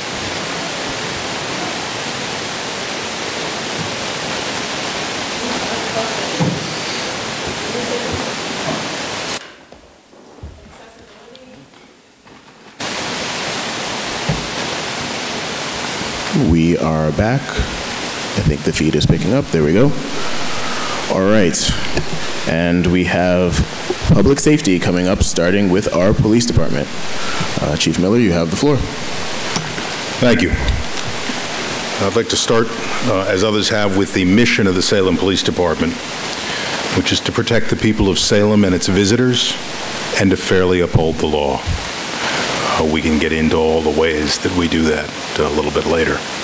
I bring to you tonight a raft of good news and one piece, the requested increase, that will be rather bitter. Salem Police Department has had a number of accomplishments that I'd like to highlight. In my mind, the two most important measures of a department are actual public safety and the quality of the service that the department provides. One big measure of public safety is the crime rate, and it is significantly down for the second year in a row. One measure of our ability to deliver timely, quality service is our personnel count. And I'm very happy to report for the first time since my appointment as chief, the Salem Police Department is at full complement of personnel. For a significant portion of the past 2 years, we've been down as many as 15 officers. Running the department with a reduced workforce presents a number of challenges with which I'm sure you're familiar from all the times that I have had to explain shortfalls to this committee or this council by saying, I'm sorry, I just don't have the personnel to do that. As I've explained, one of the most principal obligations of a police department is to answer 911 calls. That's the way people still call for help in our modern society, and we have to have the personnel to respond to people who need help. The minimum manning to do that between frontline officers, dispatchers, patrol officers, officers in charge, and schedulers eats up the majority of department personnel. If you add the support staff for just that function of the department, there are precious few left for community outreach, dedicated traffic enforcement, criminal investigations, event planning, dogs, bicycles, recruitment, continuing education for officers, and other absolutely necessary forms of enrichment and training. Having the benefit of the number of officers that was determined in the last personnel study, which was admittedly some time ago, will give us much more leeway to accomplish those tasks that I would describe as problem solving. That is, tasks where we can address a problem more than we're addressing the symptoms. I'm also very proud to report to you that among the officers that I've hired to fill that gap in the last 2 years are 8 Latino officers and 5 women. Those two groups are not exclusive. It's not controversial to say that a police department should represent the population it serves. And I will allow that we're not there yet, particularly not for women. But this is a clear indication that the Salem Police Department is moving in the right direction. In recognizing that the funding for the department is finite and represents a burden for Salem, I've continued my predecessor's quest for outsized sources. We receive money from approximately 18 state and local grants that help fund everything from our 911 dispatchers, our ballistic vests, our body-worn cameras, and that's just to name a few. Tonight I want to highlight 2 other opportunities the department has enjoyed. Last year I was approached by Dr. Sarah Abbott, director of the Center for Crisis Response and Behavioral Health at William James College in Newton. Would the Salem Police like a scholarship for one of our officers to their graduate certificate program? Yes, we would.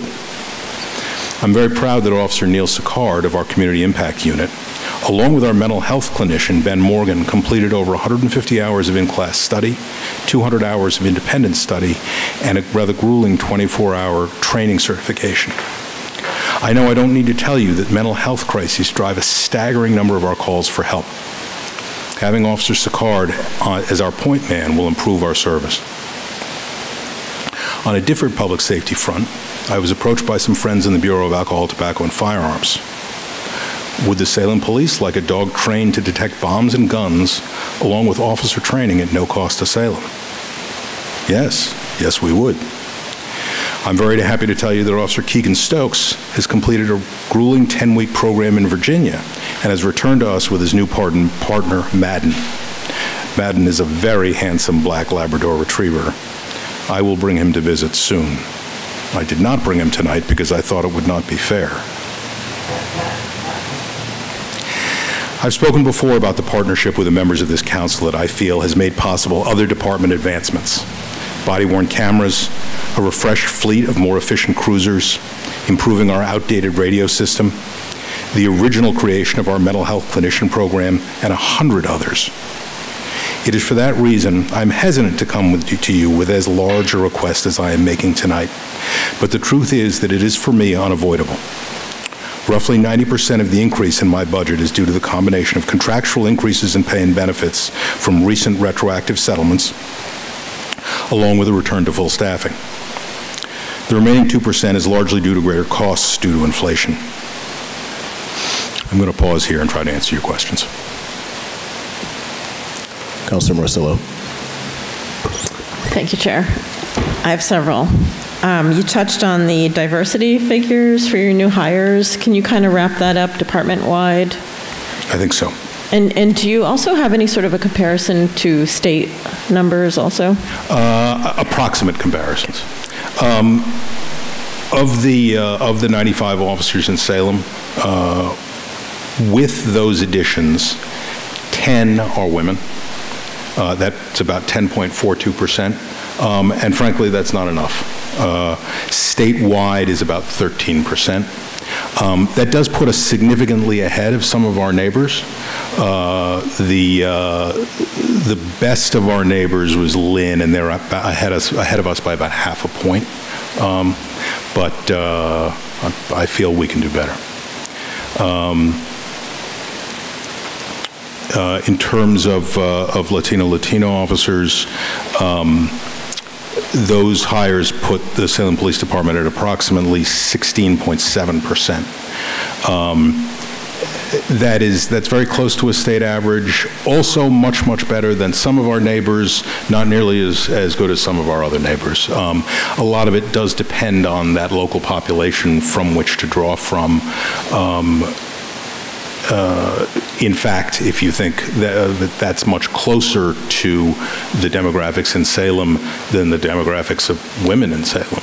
But room for improvement on both numbers. But as I said, I believe a step in the right direction. Thank you. What kind of outreach efforts are you doing for both? I think I would describe our outreach efforts on two fronts. The first is, job fairs, colleges, community events, all of which I try to send my recruiting team to. But the other is much more endemic. Right? If we imagine the tradition of people of Irish descent joining the police, particularly in New York City and Boston, right? That didn't come about because the police department did great recruiting in the Irish American community. It came about because people of Irish descent joined those departments and went home and told their friends and neighbors and relatives, hey, this is a great job, you should come join. And that's something that I'm trying very hard to create within the Salem Police Department. I want all members of the police department to know how valuable they are, but I particularly try to communicate to those groups in the department where I'd like to see an increase, how valuable they are. I try to shepherd their advancement through their department, and I try to make sure that they're looked after. Thank you. Cameras for parks. You touched on that in your narrative in the budget. Is there any plans for cameras for specifically two parks that I know of, High Street Park and Castle Hill Park? So we've met with some problem as with so many other technological issues, right? The pipeline slows us down a little bit, but Castle Hill is in the pipeline. And I'm sorry, what was the other one you asked for? High Street. High Street. High Street is not in the pipeline, but we do have money in this year's, money left over in this year, in the current year's capital improvement budget that could be devoted to that. Okay, yeah, they're both kind of hidden parks, and so that would be helpful. Unfortunately, we're also coming up on time. The time to replace some of the cameras we've installed in the past is coming due. So there's sort of two fronts there, but I agree on both those parts. Is there any grant funding for things like that? We have used port security grant money in the past. Generally, that's been more directed towards the port. But where that can be horse traded, if you will, we try. Okay, thank you. The data that it was provided on page 593, unfortunately and disappointingly, there's no FY23 numbers provided. Okay, I'm sorry. Yeah, my page numbering is different. It starts at 1. Sure. You're talking about the pie chart. Underneath that. Right. Yeah, the pie chart, yeah. Okay. Yes. 2023 is, it's difficult to provide consistent numbers because in some cases we're months behind. But I can give you a rough estimate if there's something you're curious about. Okay, I'm curious about traffic enforcement, citations and violations. Traffic enforcement. So one statistic that this doesn't show is the ratio of written warnings to citations. Our written citations are coming up, even with the dip that we've seen this year. So I see the amount of fines levied as increasing. But I'm also happy to report that in 2023 it is on its way up as well. So I expect not a huge increase, but a significant increase over the 2022 numbers in both regards, in fines levied and in actual citations written. So the citations have actually been going down since 2020? Yeah. The numbers here? Yes. But you're saying that these are just the fined citations and not necessarily the written warnings? I believe that number includes both. In other words, those are all written instruments handed out, citations and written warnings. I think, see, it says citation violations, so that's including, it's including all written violations. It's slightly deceptive as far as the number of written citations go. Okay, I got that. Okay. So what do you think the reason is for that drop over the past couple of years? I think there are a number of chefs in that kitchen. I hesitate to simply blame the pandemic, but of course the pandemic had something to do with it. Officers were encouraged to only make contact where necessary. The pandemic, in terms of law enforcement, in terms of traffic enforcement, has been over for a little while, and so we didn't see as much of an increase as I would hope in there. My traffic unit, that is those officers permanently assigned to traffic enforcement, has been low for a while. Dana Mazzola was planning on retiring when he was killed, but he was a member of that unit, and then Mike Levesque retired. That brought us down from 4 patrol officers to 2. Again, I'm happy to report that I assigned another in January, and I will be assigning another probably next month, bringing us up to where we were in 2020. Thank you. Or I should say before we were pre-pandemic. Okay. I had heard one of your officers say that there's a monthly focus on enforcement. That's correct. Can you talk about that a little bit? I receive a report every month compiled about all of the car stops we do, all of those written warnings we do, and those citations we do, and then a breakdown by officer. Oh, I interpreted it as this month we're going to focus on like people not wearing seatbelts or people holding cell phones. That's a little different. So we receive grant money to do some traffic enforcement, and each month that focus changes. So as you say, it might be distracted driving one month. It might be failure to yield to pedestrians and crosswalks. Yeah, exactly. Yes. Okay, thank you. Do you ever publicize those numbers? We have not during my tenure. Is there a reason not to? Here's where I'm coming from, and then you can think about it. There's always I hear a lot that people don't see enforcement, right? And it's certainly not reported in the newspaper I'm sure, to the level that it's done. I think it would be informative for people to know that this month's focus was seatbelt violations, and this is how many warnings we had to give out, or whatever. I mean, I think that shows that you're focusing on actual traffic enforcement, which well, I too have heard those complaints that there isn't enough enforcement. It's one of the reasons for the transfers into that unit. Offhand, I certainly don't see a problem with that idea. I mean, it's not we're not giving out the names of people who were stopped, so it's not a potential violation of privacy. I'm certainly open to that suggestion. Thank you. Let's see. The animal care and control, the asked for number was 13,000 and the budget is 7,000. That's correct. Can you talk about that? Sure. That number represents two different purposes of that money. Some of that money goes to animals that come into custody of the police department, a stray dog, for instance. And then some of that money was going to the care and feeding of those new police canines that we've received. The care and the feeding of the canines and other equipment stuff is being taken care of by that canine fund to which people have contributed money for the Salem Police's use in maintaining our own our own canines. Okay. So that doesn't have anything to do with the animal control officer and... It doesn't, well, the remaining money is for use of the animal control officer in caring for those just animals. In caring for animals. Yeah. Okay. So my question is there a budget item for education programs by the animal control officer? Specifically, we have a coyote problem right now, and I know that he's put up posters, but it's not enough. I think that the whole feeding of wildlife, we need a whole campaign around that.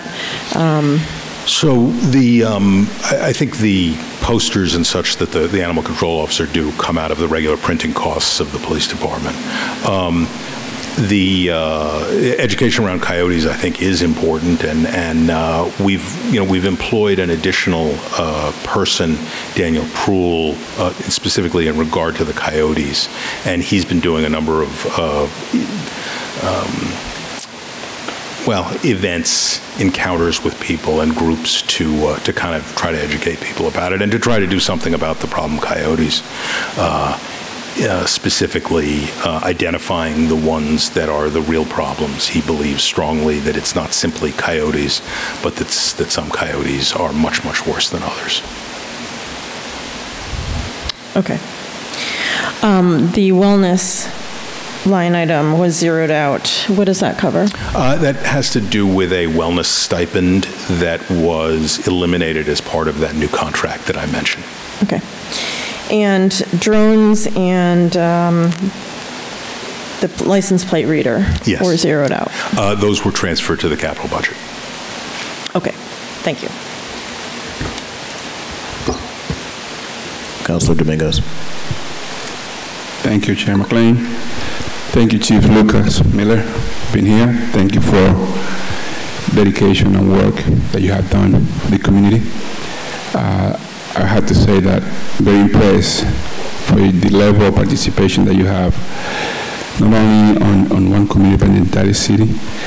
And also, I have to personally thank you for, bringing the level of diversity and increase the level of diversity in the force, which is very important. I think that reflects on who we are here in Salem. My question, I have three questions to you. My first one is on Point Building down in the Point. I see that the utilization of the building is not really used to the level of capacity. You have any intention to go back to that side and try to create any type of program, especially now in summertime? So the On Point as a building is being transferred to the school department as sort of proprietorship. The police department will maintain a presence there. I believe the schools is planning on using it as a parent orientation center, and so our SROs will have a presence there to participate in that orientation. In addition, we've kind of held out the ability to increase our presence there. Previously, I'd said that, again, I don't have the personnel, but now that I do have more personnel, I can see trying to steal back an office there. Great. I would like to see something like that. The other thing I wanted to ask you is on bike patrol in the entire city, especially in summertime. Are you willing to bring that program back to? Oh, very much so. So the ways in which I'm increasing bicycle patrol, aside from buying some more bicycles, the SROs over the summer, when they're not assigned to schools, will be performing patrol on bicycles. Last summer, again, due to personnel shortages, we had to put them in a regular cruiser answering 911 jobs. This summer, we have a little bit more leeway, so they'll go onto bikes. In addition, we've created 2 positions within the community impact unit. So these will be additional community impact officers, but they will perform their CIU duties from bicycle when the weather allows. I'm not going to make them ride around in February, but for as long as the weather allows, they'll work a sort of a modified afternoon tour on bicycles and doing CIU responsibilities, and then. When one of them is out, another member of CIU might backfill on a bicycle, and vice versa. When in colder weather, when a member of CIU is out, one of the bicycle officers might fulfill their responsibilities. So I hope it improves the overall responsiveness of CIU, and at the same time, puts a lot more bicycles out there. Thank you. The way I kind of direct my 2 questions kind of lead me to the last one that I have. I know summertime increase the level of more active police force in different areas of our city. It's not a secret that we have so many youth that they are at school and they tend to be more active during summertime. Based on the budget total that you present here, do you think that you have enough resources to deal with any unexpected situation that we might have? Let's say we have an increase of delinquency in one area. The budget that you've been requesting is enough for you to cover any? Well, as I said, for me, it's a dramatic increase in personnel, right, since I've been chief. And so I'm very optimistic about our ability to do what we've been doing all along and do it even better with those more officers. Are there eventualities? Are there disturbances in Salem that might be more than we can handle with a number of on-duty personnel? That is possible, but of course we have in place a very robust mutual aid and law enforcement council, that is NEMLEC system, to assist us, in a spur of the moment event where we needed more personnel. If you're asking me in general, do I have enough personnel? I'm always going to be tempted to say no, I want more. But let's see how well we can do at full staff, and we can all talk about that some other time. Thank you. Councilor Stott. Thank you, Mr. Chair. Thank you, Chief, for coming in this evening and providing all the information, lots of data. It's good to see the staffing is back up as needed. I just have a few questions. A lot of them were already answered.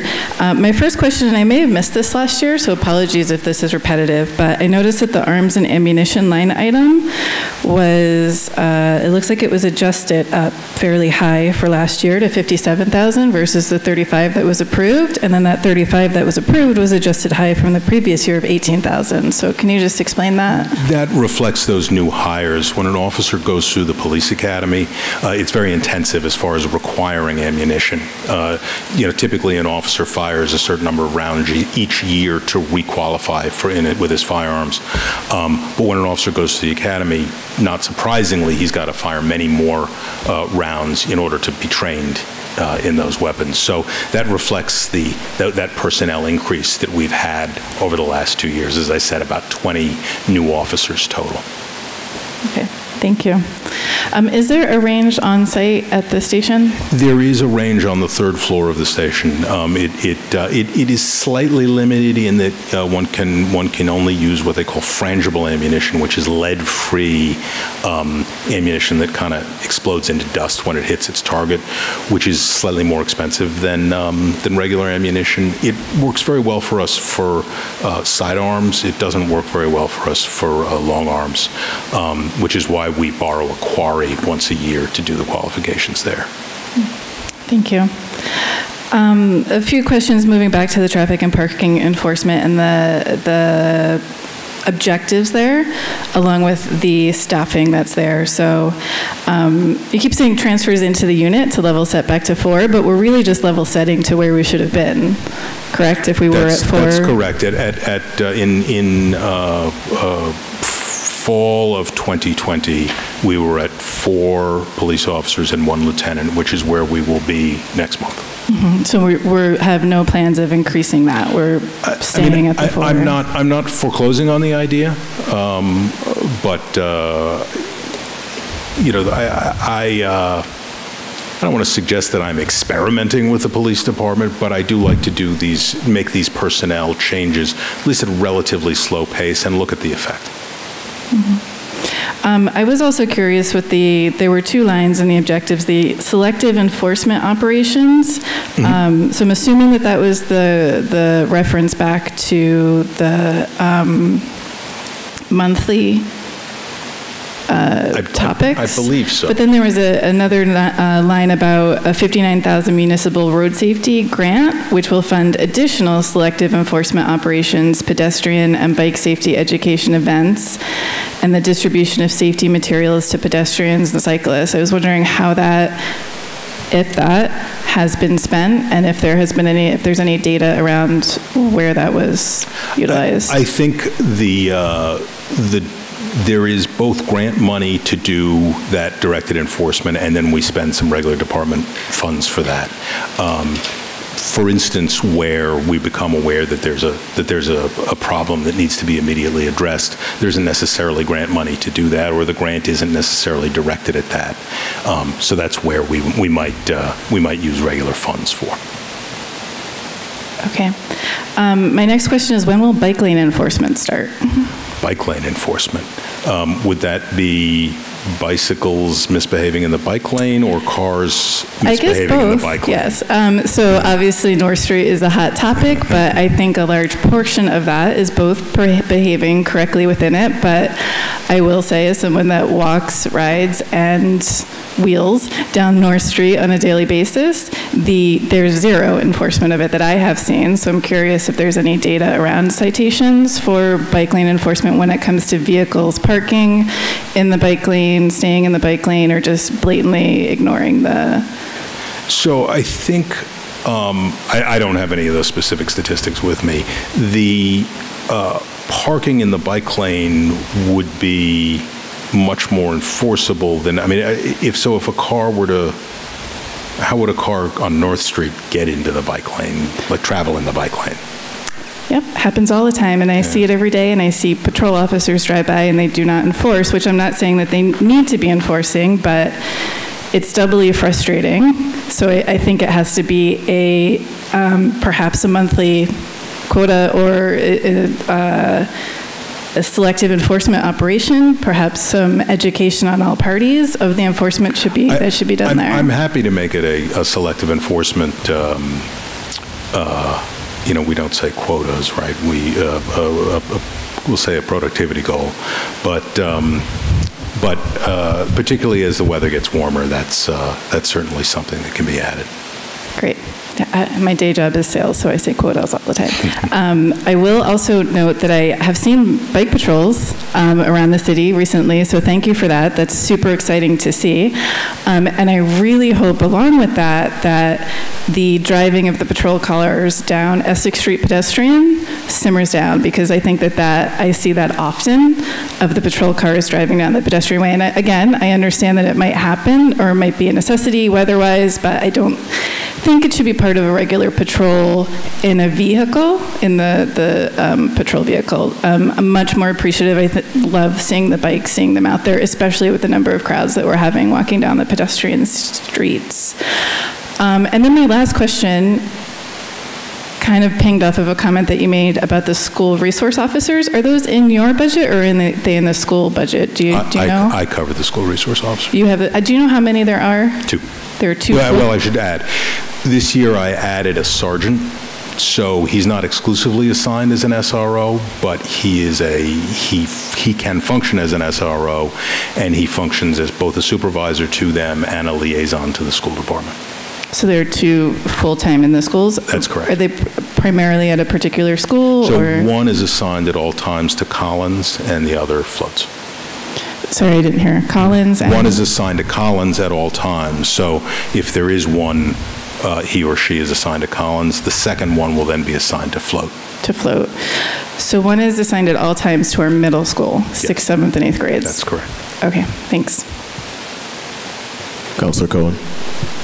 Thank you, Chair McLean, and thank you, Chief Miller.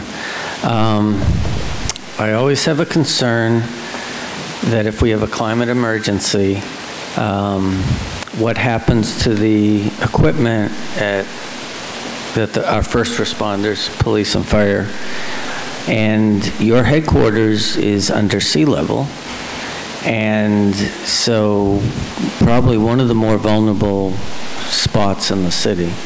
And I'm not asking a question, I'm more suggesting that we invest some time and discussion about a microgrid, which has been on the table before, so that it's less of a urgency if something happens, that your equipment will be operational at all times, and we don't have to worry about flooding in the basement, and that the we don't have a basement. Okay, flooding on the first floor, but which would be your basement if we get a big enough flood. To make sure that we also have a sustainable power source, whether it's solar or something else, so that the equipment for you and the fire department doesn't go down in case the power grid does. Councilor Varela.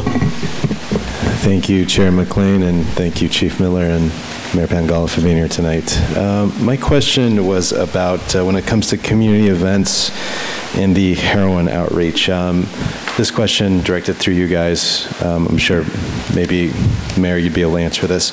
When it comes to the allocation of abatement funds from the Johnson & Johnson case, I understand that this year, FY 2024 in the summer, will be allocated $60,087. Is there an intent to do more when it comes to harm reduction with that money?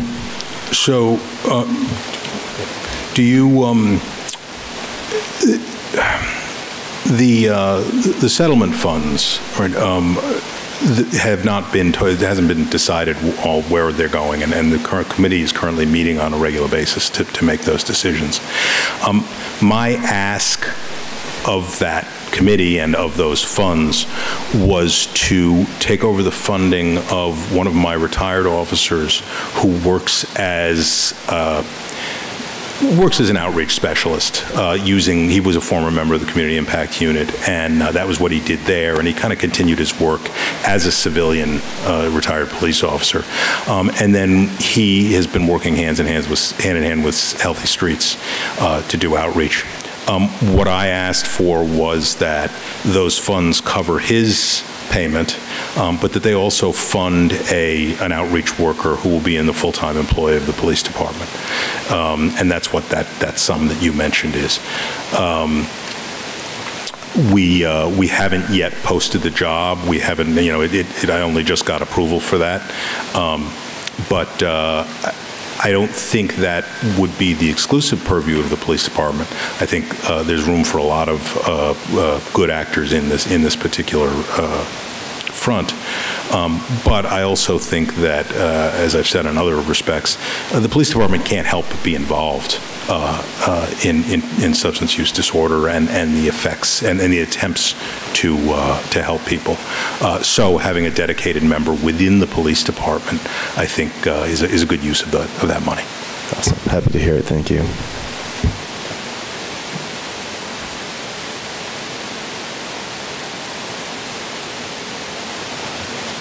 Okay. Seeing nothing further, I will accept a motion. Councilor Hepworth. Thank you, Mr. Chair. I'd like to make a motion to accept the personnel budget in the amount of $11,846,133, and the expenditures in the amount of $957,099. Councilor Hepworth makes a motion to accept the police personnel budget in the amount of $11,846,133 and the expenditures in the amount of $957,099 for a total of $12,803,232. Seconded by Councilor Merkel. All those in favor? 3 plus my own. That carries.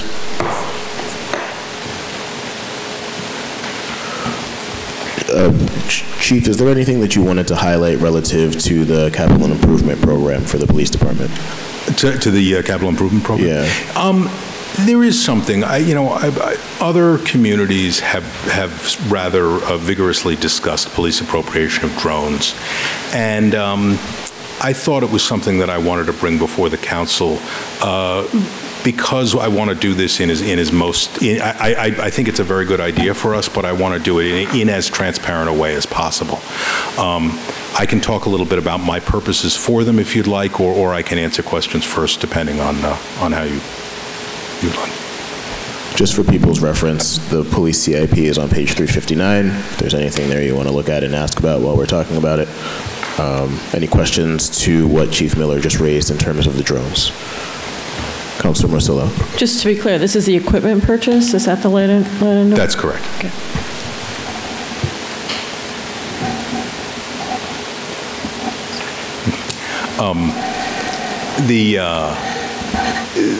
There are a number of applications for a police drone, and I think obviously people's imagination conjures up the most intrusive. I see primarily, the reason why I most want a drone is to do searches for missing people. All right, if you imagine Salem's coastline with all its little coves, it takes a great deal of time to search for a missing person. It can be done in a much shorter time with a drone, particularly a drone outfitted with a FLIR, that is a heat signature camera. So I think that's the number one reason that I'd like to get one. I recently fielded a phone call from the fire chief who asked if we had one so that he could look for brush fires during the very dry season that we've had. And also a call from the DPW director hoping to borrow one to inspect the water tower rather than having to send somebody up to the top of it. So those are just a couple of examples of the nuts and bolts reasons why I'd like to have one. But I don't want to sugarcoat that it does have more targeted law enforcement applications. One of them, and I know we've talked about this before, Salem and many other communities has a problem with people riding scooters and scooter-like vehicles in irresponsible fashion. And I've told my police officers that they're not allowed to chase such people because the results of a chase could be much more tragic than the crime itself. But putting a drone up in the air and seeing where they stop, seeing where they store their vehicles, seeing where they live, I think as long as it's done in a responsible drone flying way, could be a way to fight that particular problem. And that's, I know, something other jurisdictions have done. So that's something I'm hoping to try. And then finally, in the most sort of serious circumstance where you have somebody barricaded in a house, but you can fly a drone inside rather than have an officer stick his head in or even send in a canine, because of course the drone is much more expendable than either an officer or a dog. Again, not going to be applicable in every circumstance, but it is a tool that I would like to have in my toolbox, so to speak.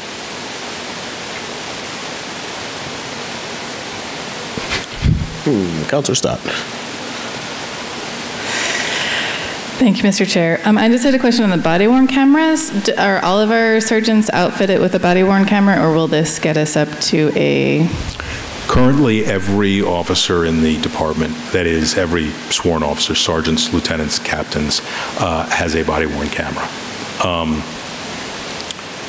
There are certain assignments that aren't required to carry them at all times, like our detective squad, our community investigation division, but everybody has one and everybody on patrol wears one. The money that, the ongoing money is for the software necessary to keep that in good order, some of the updates, some of the improvements, replacements when they get broken, and some of the equipment that we use to trigger them. In other words, I have bought a number of devices that go on the outside of an officer's holster so that if he were to draw his gun and his body-worn camera weren't activated, it would automatically activate it, and actually those of the officers around him.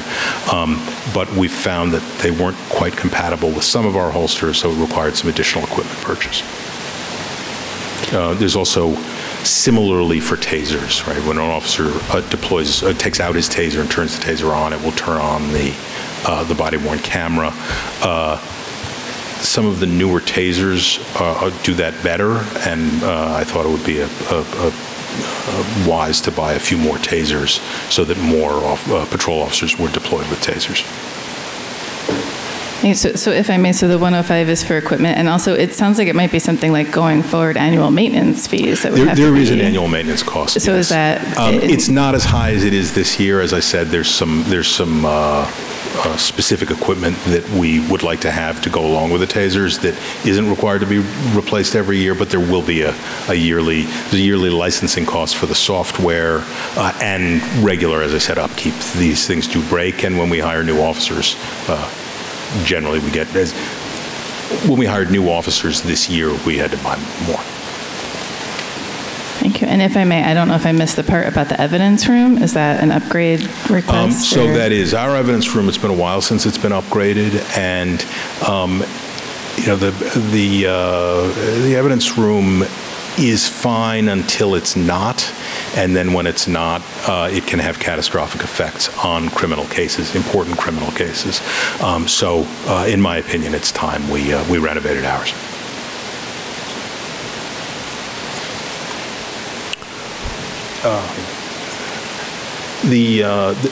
But that's not in the capital budget. In another part of the budget, Anna reminds me, are the lease of 2 new motorcycles that I should alert you to. Right now, the city owns 4. 2 of them are outdated to the point that they don't even have anti-lock brakes. I would like to replace those. So I think the most efficient way to do that is to lease them we have a 3-year lease, I believe. So there's is it a $15,000 payment that would represent the first of 3 to cover 2 motorcycles. And maybe I misread. I thought that was zeroed out.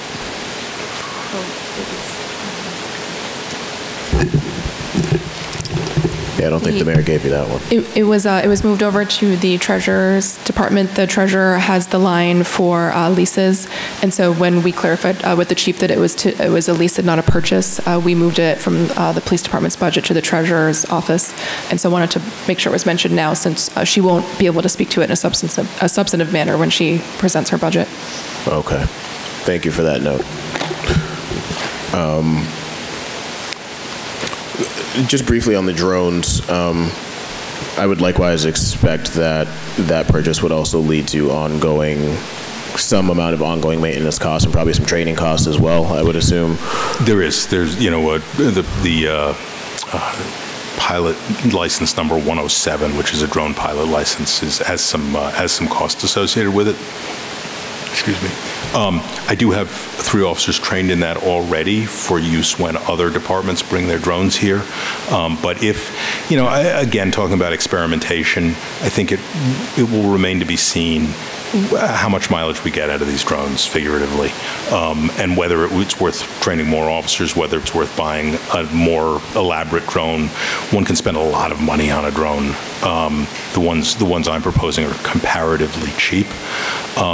And there are departments that have used them extraordinarily creatively. I was reading about a department out west that any time that there's a 911 call, a drone goes to 100 feet above the scene and immediately gives the officers a view of what's going on the scene.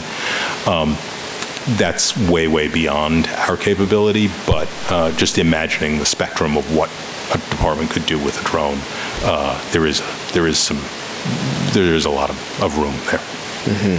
And since we already have some officers trained in the use of this equipment, and I guess from what you're saying, sometimes they're collaborating with other departments who have the equipment already, is there already a policy developed for use of that equipment in Salem that you're using with your officers?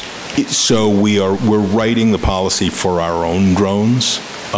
We kind of adhere to that other department's policy when they have come to Salem. Typically, use of a drone requires 2 people. You've got to have somebody who's monitoring the drone. Current FAA law requires the drone to be within sight, literally eyesight at all times. So then it takes another officer who's looking at the screen that's showing what the drone is seeing, or perhaps manipulating the drone. So really, it's a 2-man assignment. The officers that I trained were really so that department that sends somebody only needs to send 1 person, and I can provide the second person. Mm-hmm. Our policy's not finished yet, but it would certainly address things like that.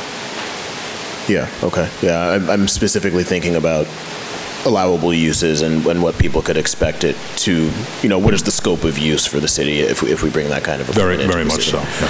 so. Yeah. What are variable air volume rooftop units in your those are heating cooling units on the roof. Oh, okay. Okay. Straightforward. Councilor Marcillo. Thank you, Chair. So what nearby communities already use drones?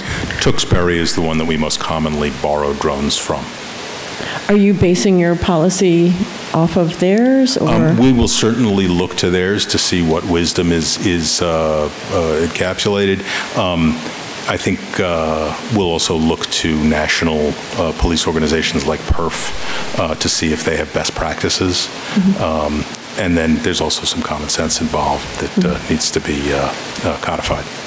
Sure. What's the cost of a drone? The drones that I'm currently looking at range from about $2,000 to about $8,000. Okay. So I will look to get the best deal for the police department, but I'm actually envisioning buying one $2,000 drone and one $8,000 drone. Okay. What else is in that equipment line item? A license plate reader. Are the cameras in that too? The park cameras? Or are they somewhere else? No.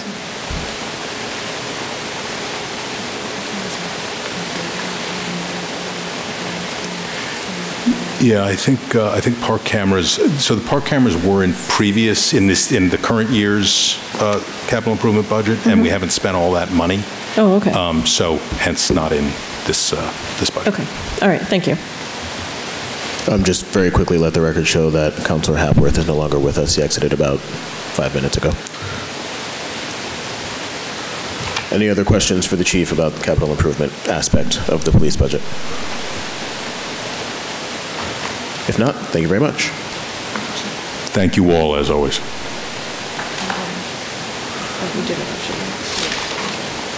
We're going to move on to fire.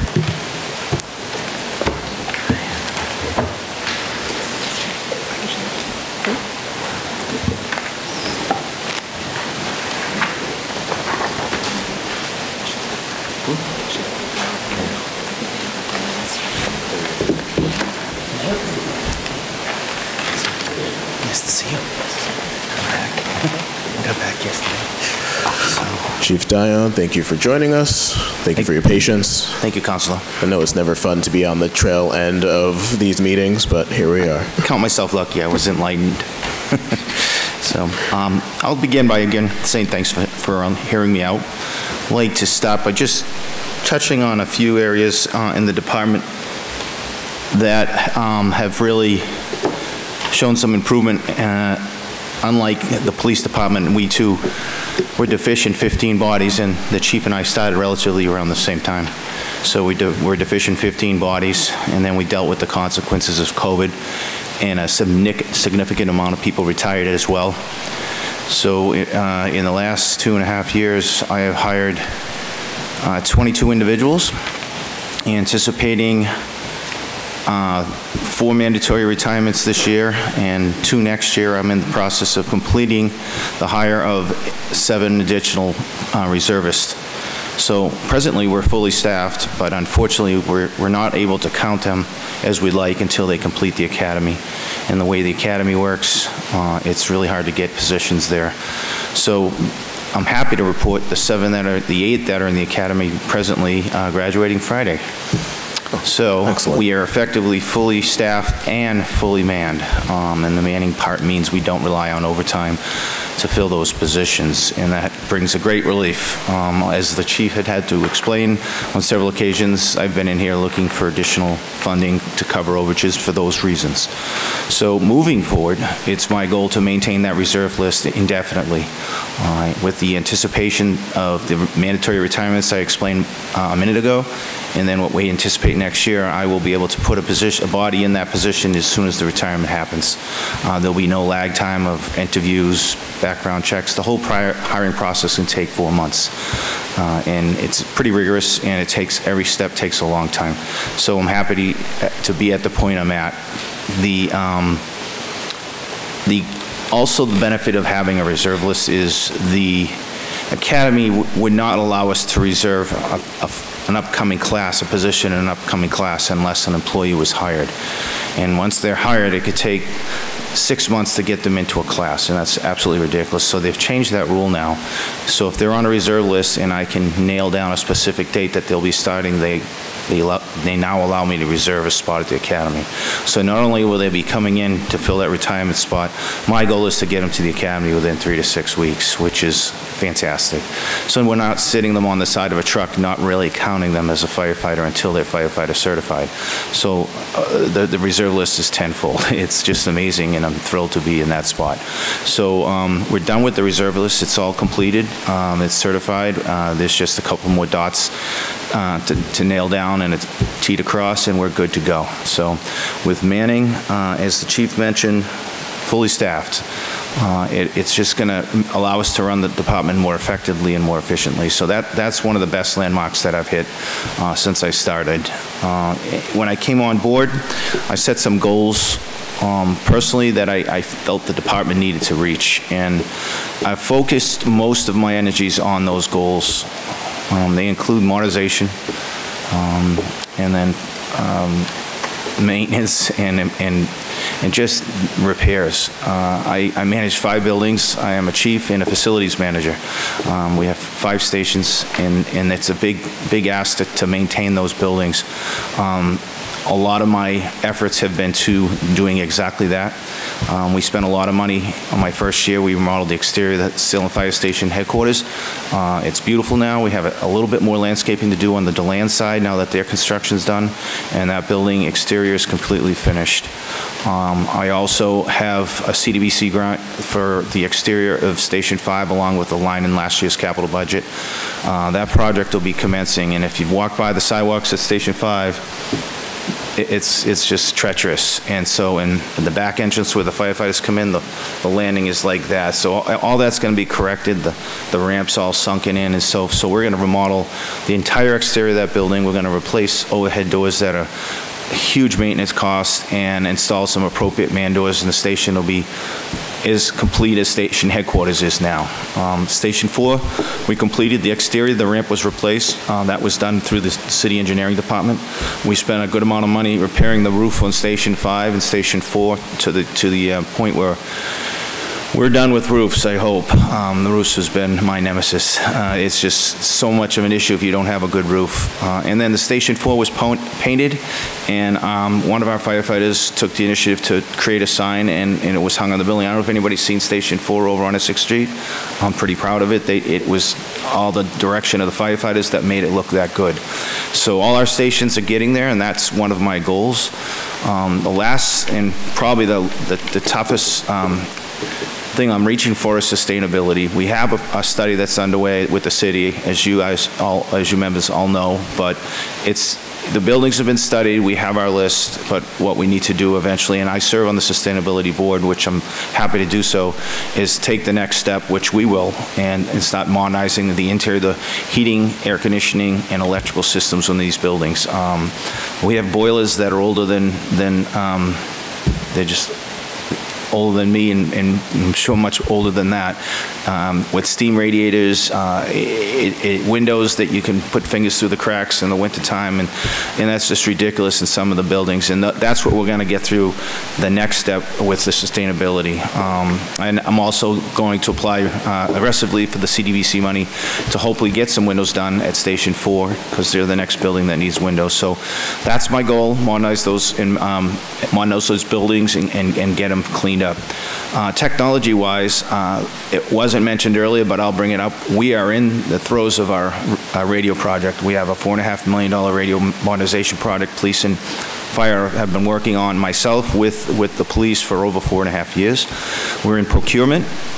Construction is starting, and you'll start to see work at both police, fire, and our remote locations, installing satellite dishes, towers, in the works. And I hope to sit here by this time next year and reporting that the system is up and running. Fingers crossed. But that's a monumental event for the city to modernize this communication system.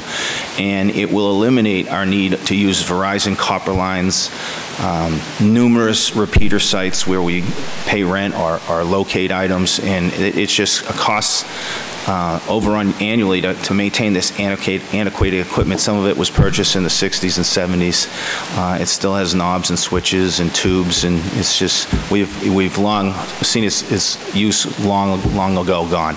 So that's a big project that's underway, I'm happy to report. So technology-wise, something we started last year and we finalized at the fire department was linking our fire dispatch CAD system with the police CAD system. And now we've gone so far as to put the displays out in the stations where in the shows that we used to watch in the 70s, and they had information on computers, and they'd have all, we just got it. So it's there. But it matters. It saves time. And the IT department did a study for me, and I've always proclaimed that we don't save the time, as many chiefs will tell you, racing to a call. You save the time getting out the door quicker.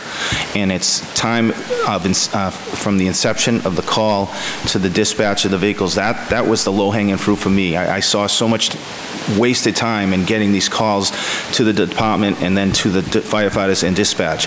So we've eliminated, and this is a real number, almost 3.5 to 4 minutes on every call. That's huge when someone's in cardiac arrest. Oh, you got an incipient fire in the corner of a bedroom. That's the world, and that's what technology has done. And we're still working on the problem. The chief and I sat with the ambulance company because we think we can do better getting even that done, and we came up with a solution of installing, and our IT department just completed it, ring down lines. So instead of having to hit a button and pick up the phone and ring and ring and ring and then pass along information, now it works as we pick up the phone, they pick up the phone, we're talking. And that was installed between Atlantic Ambulance, Salem Police Dispatch, and Salem Fire Dispatch. We're synonymous. We're one animal now. We just sit in 3 different locations. All this, again, I think will get us above that 4 minutes of time saved on dispatch. And you say, wow, it takes that much time. Sometimes it can take 10 minutes from call inception by every time everybody is properly notified. And I kind of like to make it known that the fire stations are strategically placed for a reason. They put them in four corners of the city because it matters, and we get there. And we get there faster than anybody because we're in the corner of the city and we're ready to go. If we're in our station, we're out the door less than a minute, and we're there. Our response times after dispatch are less than 3 minutes on average. So the people are seeing us very, very quickly, and on the really difficult calls, those minutes make the difference. So I'm proud of that. And then lastly, the thing that I've been working for is the modernization of the equipment. I'll touch on the apparatus last. Beginning, I'd like to start with the EMS equipment. Through the funding of grants in ARPA, we wrote a lot of grants this year, and we got Lucas CPR machines. They automatically do CPR for people. Game changer. You get one of those on a person, the color comes back, they turn pink. Now you can just help breathe for them, and then the medics can get there and start putting the drugs on board. We've had those machines on people for 40 minutes, and they've been conscious in the hospital after resuscitation. And that happened right near Councilor Cohen's house. I don't know if you knew the call, but it was an amazing call, and we've had similar stories. So the equipment matters, and we have the best in that. We just replaced all our AEDs on the fire trucks.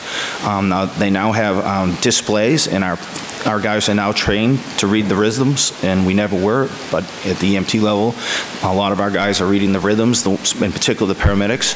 But when the paramedics come in board from the Atlantic company, they can see our display. They don't have to rip our equipment off and put theirs on and start working. It's, again, a time saver, and the machines are just very, very user-friendly. So they're the greatest technology. As part of a grant, I am waiting to take delivery. There's a shortage of the equipment for 80 AEDs, which will eventually, hopefully by the summer, early fall, be distributed to public locations within the downtown of Salem. It might be restaurants, it could be city buildings that don't have an adequate amount, but we'll be going to set up some conversations with the public health department and my team, and we're going to pick some locations. Those AEDs will all be monitored by the internet, and we'll monitor them. We'll know the condition. If someone takes that out of the box and turns it on, it'll automatically dial 911. And they're novice. You don't need any training to use them. They'll walk you through every step. So I can't see that wouldn't be a huge benefit to the busiest parts of our community. So those are some of the technologies that the equipment that I've really worked hard, and the department has supported me in purchasing. So a lot of exciting things have happened, and a lot more to come. Lastly, I'll speak to the note of apparatus. We're within days of getting delivery of our new Engine 1. I have pictures of it. It's presently in Walpole at the dealer. They're finalizing installing a few more pieces of equipment, including a radio. That truck will hopefully be on the streets within a month. There has to be a training cycle related to the new equipment that the factory provides. We have been waiting for this truck almost 11 months longer than we thought we should have been, but with equipment shortages all due to COVID and all. And that truck will be a game changer. We can get rid of one of our trucks that's 27 years old. That truck should not have been let to serve. Our ladder truck, which we were here about 7 months ago, not even that, it was the night we set the tax base. That's on the assembly line. We've received pictures. It's being assembled as we speak, and I hope to have, my fingers crossed, we'll have that hopefully before haunted happenings. At present, we did have a critical breakdown of our ladder over the winter, and it was out of service for 2.5 months, and we were using an old Boston ladder truck, a Beverly ladder truck, on and on and on. We got our ladder truck back. Less than 3 weeks later, we had an engine failure. So inside of service, again, being repaired. It's only 8 years old. Unfortunately, these things are what we have to deal with, and that's why we can't just rely on one ladder truck. And I thank the council for understanding that and allowing us to move ahead and purchase the second ladder truck. So presently, you'll see a Newberry ladder truck driving around the streets of Salem. Fortunately, we have good mutual aid agreements where we share everything. If they call me and I have an extra pump, they get it. If they need something, and they do the same for us. So it's just a good system that works, not just during fires where they send over manpower and so forth. So those are the items that I've been working on. And And I want to touch on something that just occurred to me. I know that Lisa Camarada spoke about Spanish lessons for the city work as well. Our department, over the winter time, over 5.5 months, we hired our own Spanish instructor, and we held classes Thursday nights for the firefighters, and we included Atlantic Ambulance employees that wanted to take part, and we taught Spanish in the fire department, and it was a huge success. And it was more situational Spanish. We didn't practice the conjugation of the verbs, although it's necessary and all, but it was just phraseology that would apply to the mission that we do, and it was hugely successful. Hiring, as I mentioned, presently we're up to 11 Spanish speakers. That last group of 8 that are at the academy now, 2 of them are Hispanic Spanish speakers. One of them got an academy accommodation, which is incredibly rare. We've hired some fantastic candidates, so I'm excited to see these guys walk across the stage on Friday afternoon. I get to hand them their diploma. They'll be on the trucks within a week, and they're all they're awesome. They're a real pride to our department. And of this reserve list that we're just certifying, there's 2 more Spanish speakers. I'm going to anticipate a question when it comes to the females, Counselor.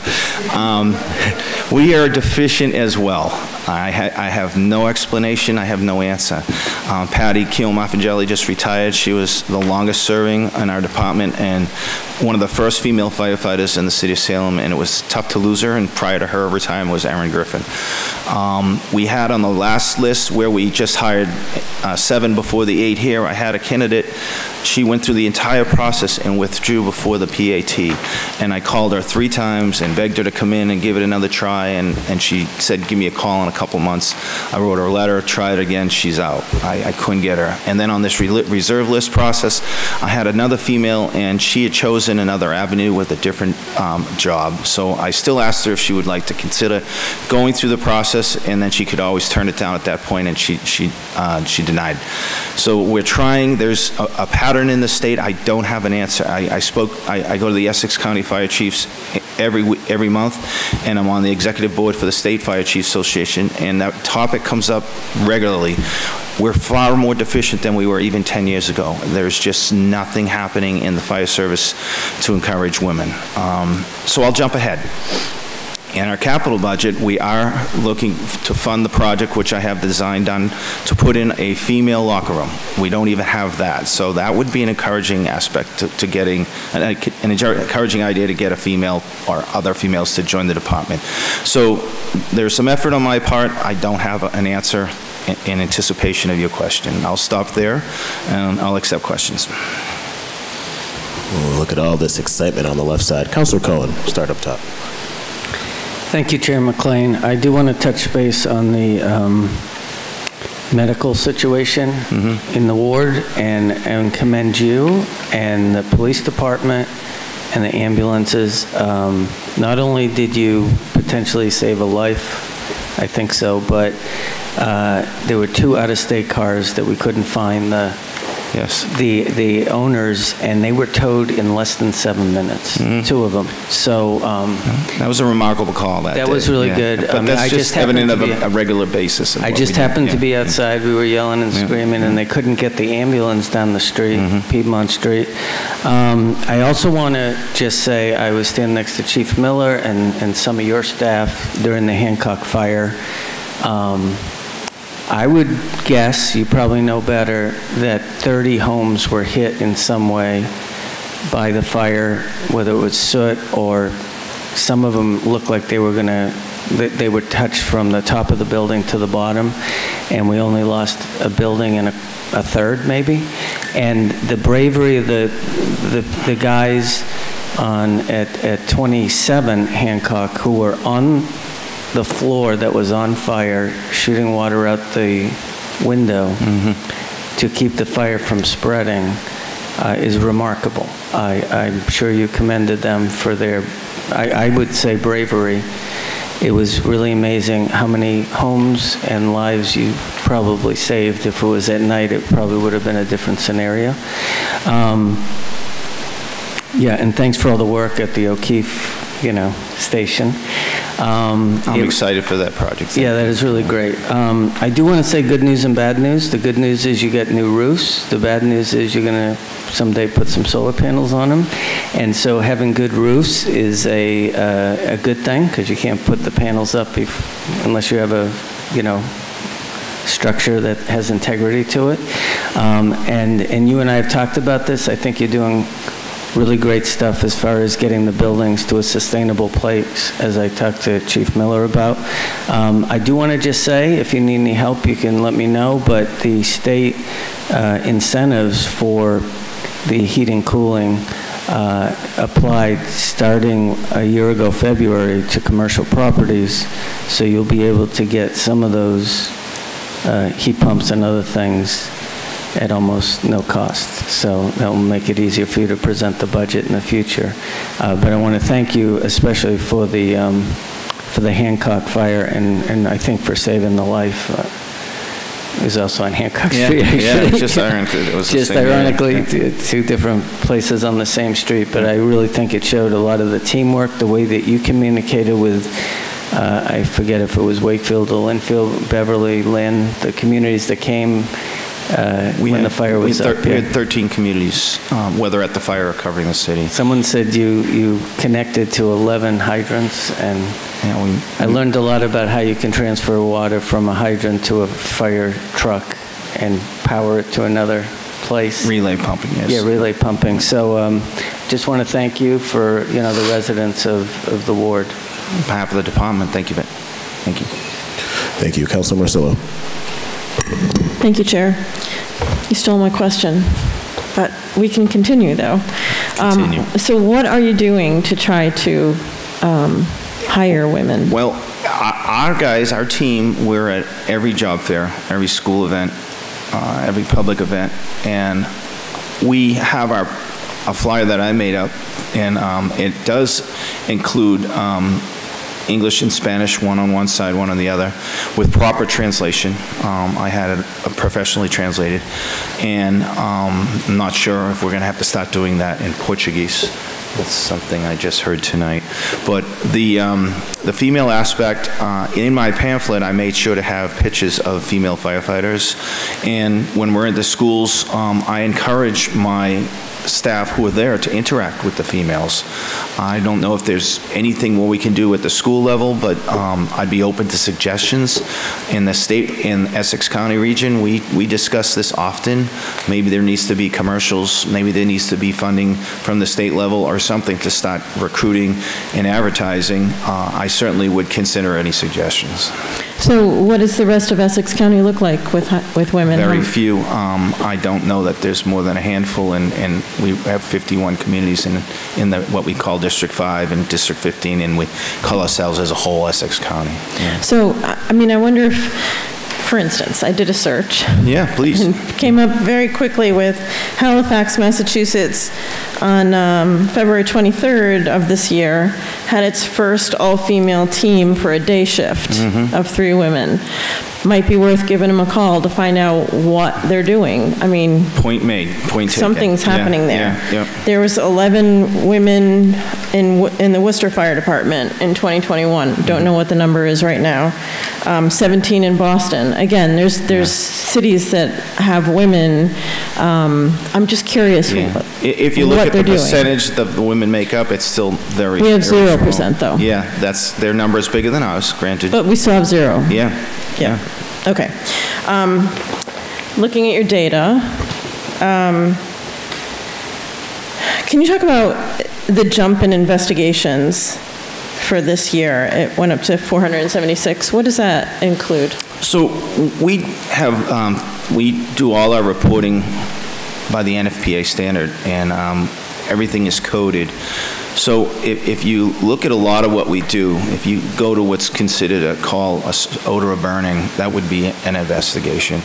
If you go to a flickering light and they're concerned there could be an electrical problem, that's an investigation. So to list all the specific types of investigations would be lengthy. So if you get the flavor of what I'm saying, there's almost everything we go to figure out that they're uncertain that there could be a problem, we would delineate that in different regards as some sort of investigation using the codes. Okay. That's a big jump from 328 to 476. Yeah, we've seen a jump in calls like none other. We're approaching 8,000 now. Even 2019 pre-COVID, we were significantly lower. Wow. The city just seems to be busier now, as everybody would admit. It's more crowded. There's more events going on, more housing, more development. We just seem to be busier than we ever have. Motor vehicle accidents went from 197 to 257. Yeah. I think, again, the city's been busier. Last year, we've seen greater numbers than we've ever seen during the tourist season. We're busier in those 3 months, and I say those 3 months I count at the end of August through the first 2 weeks of November, equaling about 3 months. Our call volume in that area of time is huge. And of course, if we broke down the motor vehicle accidents, the chief of police could probably do a better job of that. I would say some more of that increase could be seen during that busier tourist season. That's an interesting point. That would be interesting data to look at. Okay. And then rescues of other types also saw a jump. So the rescues, if someone's in an elevator and we have to reset the elevator and do our tricks to get them out, that would be considered a rescue. We don't,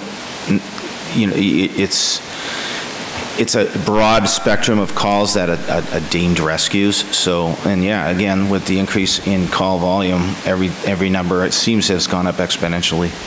Okay. Finally, every now and then I hear from constituents who live on the southern side of Highland Avenue, and they say, there's more and more people living here, and we think there should be a fire department here, or a fire station here. Can you talk about the response times to Southern Highland, and if are they also serviced by like Lynn or Peabody? We're the only ones that service Highland Ave to the Lynn line. And it is one of our longest runs. We call it runtime. Yeah, it's a long response time. And Engine 4 is probably our busiest truck short of Engine 1. Engine 1 is the busiest, and probably very close behind it is Engine 4. Mm-hmm. And they have the longest response times. They do service the largest area away from the downtown. And yeah, it could be something we need to consider in the future. All the more reason why we're working when this new ladder comes in and we're fully staffed. I would hope we could keep the staffing to a point where that ladder would be in service. Thank you, Chief. That ladder would be in service at least 6 months out of the year. And if manning were ever increased in the future, we could see that number more, because there is a need now, in particular, as everybody has seen, the development on the Highland Ave south side has been amazing. It's been incredible. Yeah, so Engine 4 also does like Marlborough Road and all of that to the Peabody line? Yep, and that's where we had all our brush fires the other time, and the chiefs fielded a call from me. I was there, and the Lynn Fire Department had a drone that they purchased mostly with a grant. It was $35,000. Mm-hmm. And the drone had infrared thermal imaging, location. You could drop a pin, it would get GPS location. So when you're standing in nighttime and you see the whole sky glowing, you can't quite figure out where the fire is. This drone could drop a geographical pin and give us a coordinate, and we could, so we're not there yet, but that's the future. So I quickly called the chief and said, we want to get a droid that has those capabilities, but yeah, I could see that would be useful. We don't want to put the horse before the cart. Let's get what they need first, and we'll see how we can expand on the program. Okay, thank you. Councilor Dominguez. Thank you, Chair McLean. Thank you, Chief. So happy to hear comments. Very, very encouraged to see that you have full capacity and that you have the diversity, even though we're still missing the female side. I see that in the other side, you making some good progress. I cannot say enough how important it is to have representation of the community that you serve, especially on fire and police.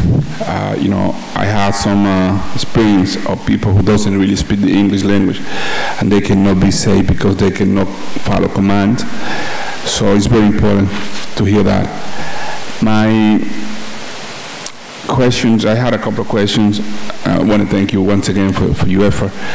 My question is in regard of the new work that you have done in some of the station. As everybody, I mean, many people know that Salem is one of the most oldest fire station in the whole nation. Yep. So what you're doing is tremendously appreciated. Can you say where you are right now in terms of those progress? I mean, I know you mentioned a couple of buildings that you already did some reconstruction. Do you have any other in mind that during this budget period you are focusing on?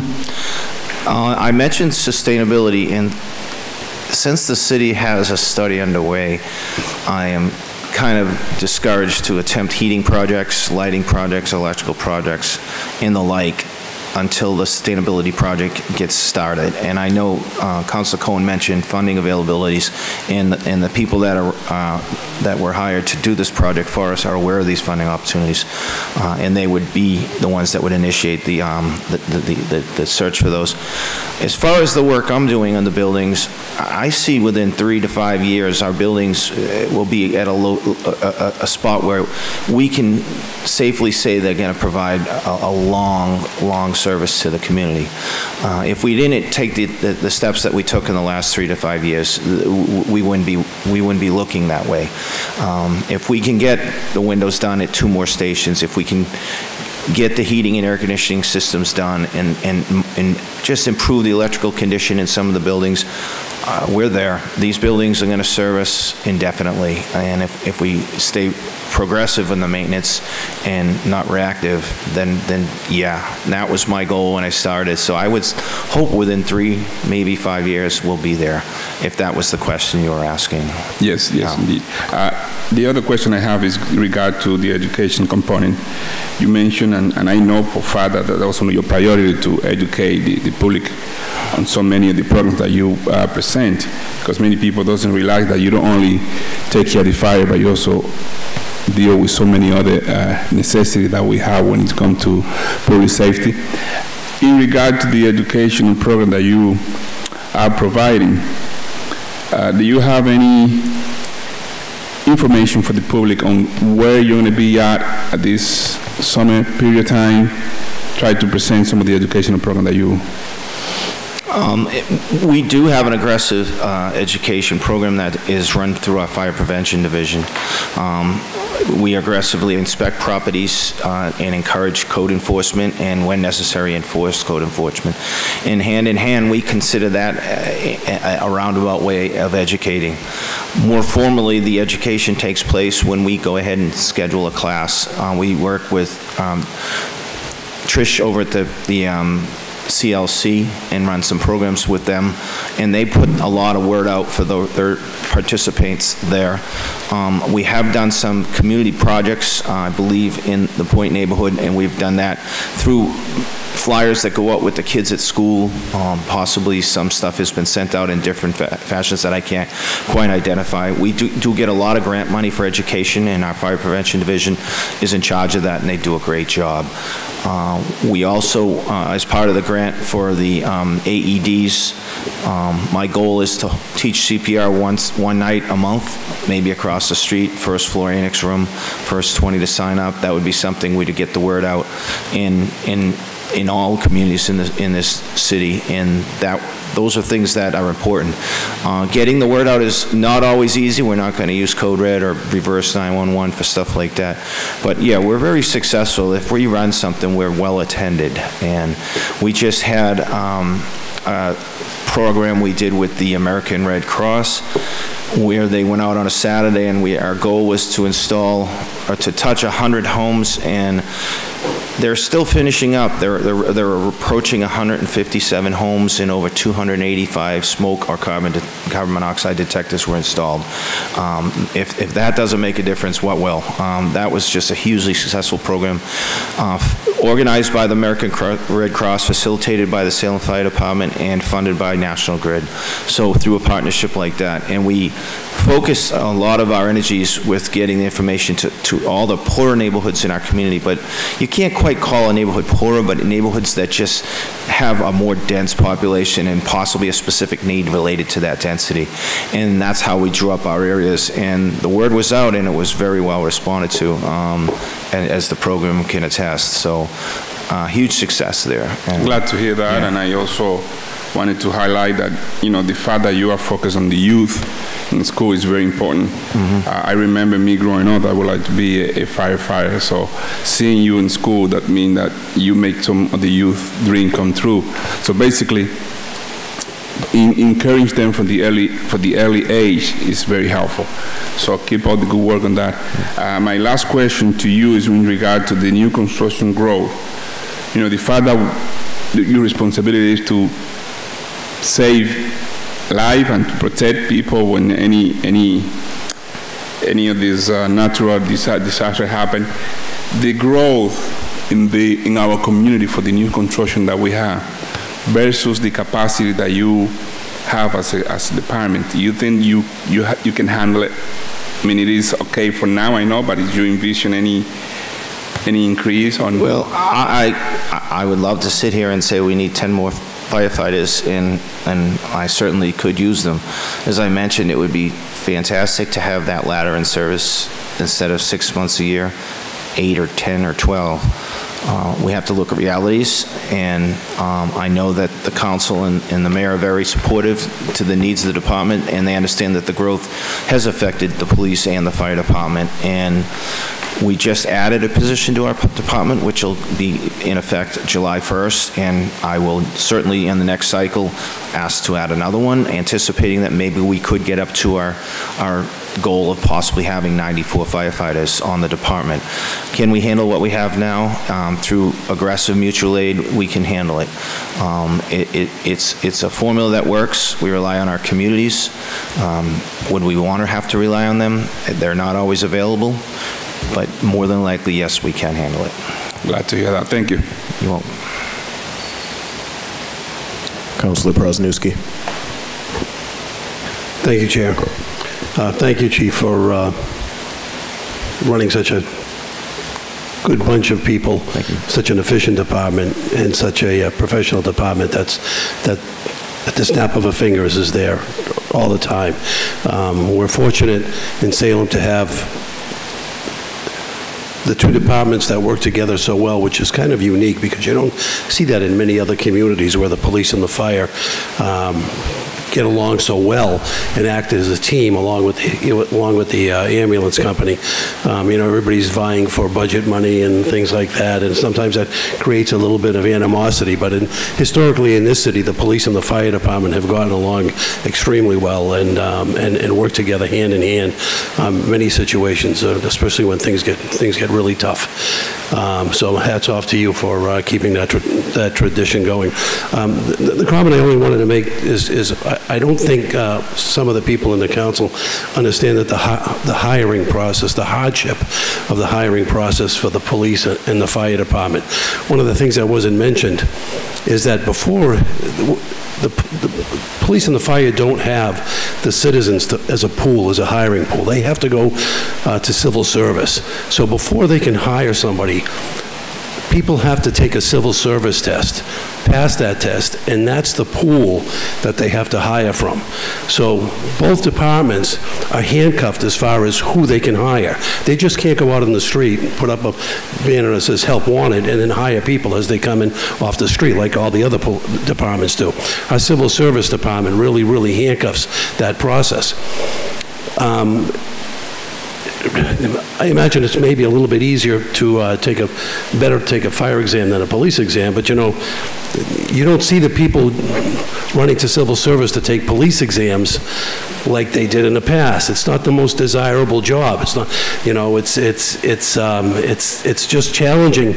We can't get 28% of the people can't come out to vote. It's the same with civil service. The numbers are so far down when it comes to trying to get people to go out and take the civil service test so you can have qualified people. It just doesn't happen that easy. That's the biggest hurdle. So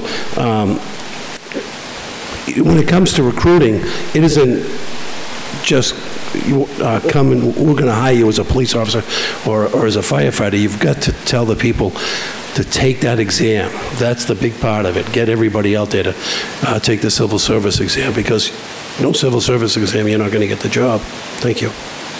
In relation to that, it used to cost recently $250 to take the exam, and the state has dropped the cost to $25.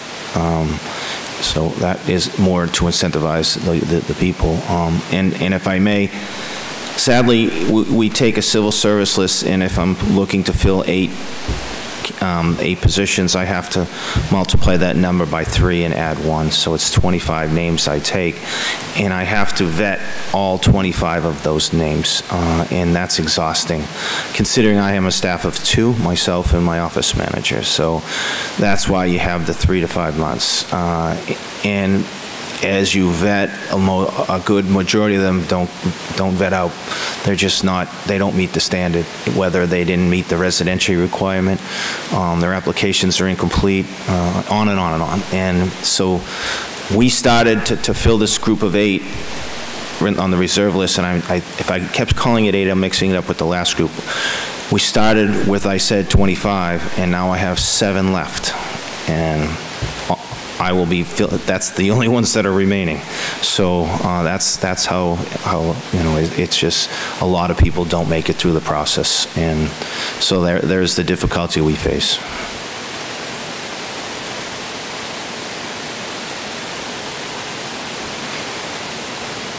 Thank you, Chief Dion.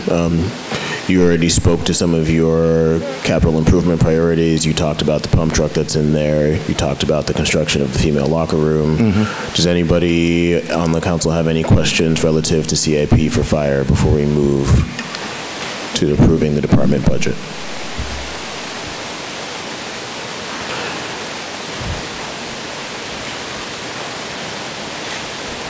Councilor Merkel. Thank you, Chair McLean. I motion to approve the fire department's budget for personnel for $9,975,423, and for expenditures $522,203, for a total of $10,497,626.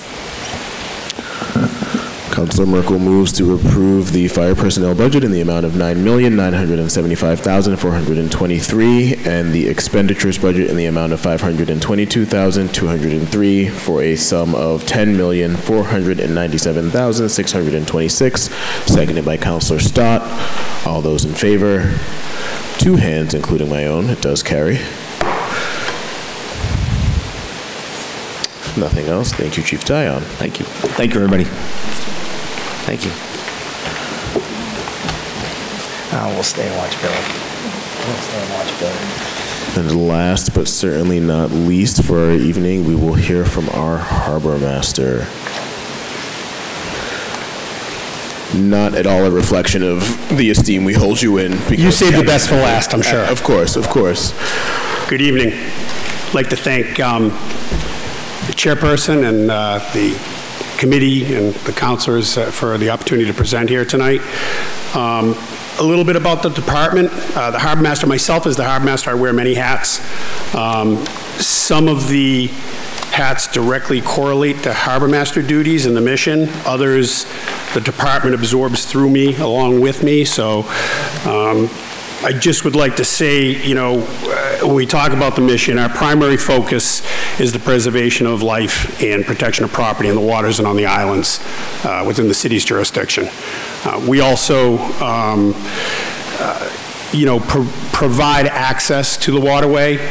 We do almost all the maintenance on the, or at least coordinate the maintenance through contractors for these access points, look at renewal areas, put in for grants, or coordinate with other departments for the same. An example of that would be like the Willows Pier project. A lot of the projects and a lot of the access points are actually parks, and they always have been in the parks, but because of obviously my expertise with the waterway and looking at climate change and best practices and the uses, I get involved to help facilitate and maybe be the project manager. We also we do almost all our own boat maintenance, except for obviously the OEM guaranteed engine changes and things like that.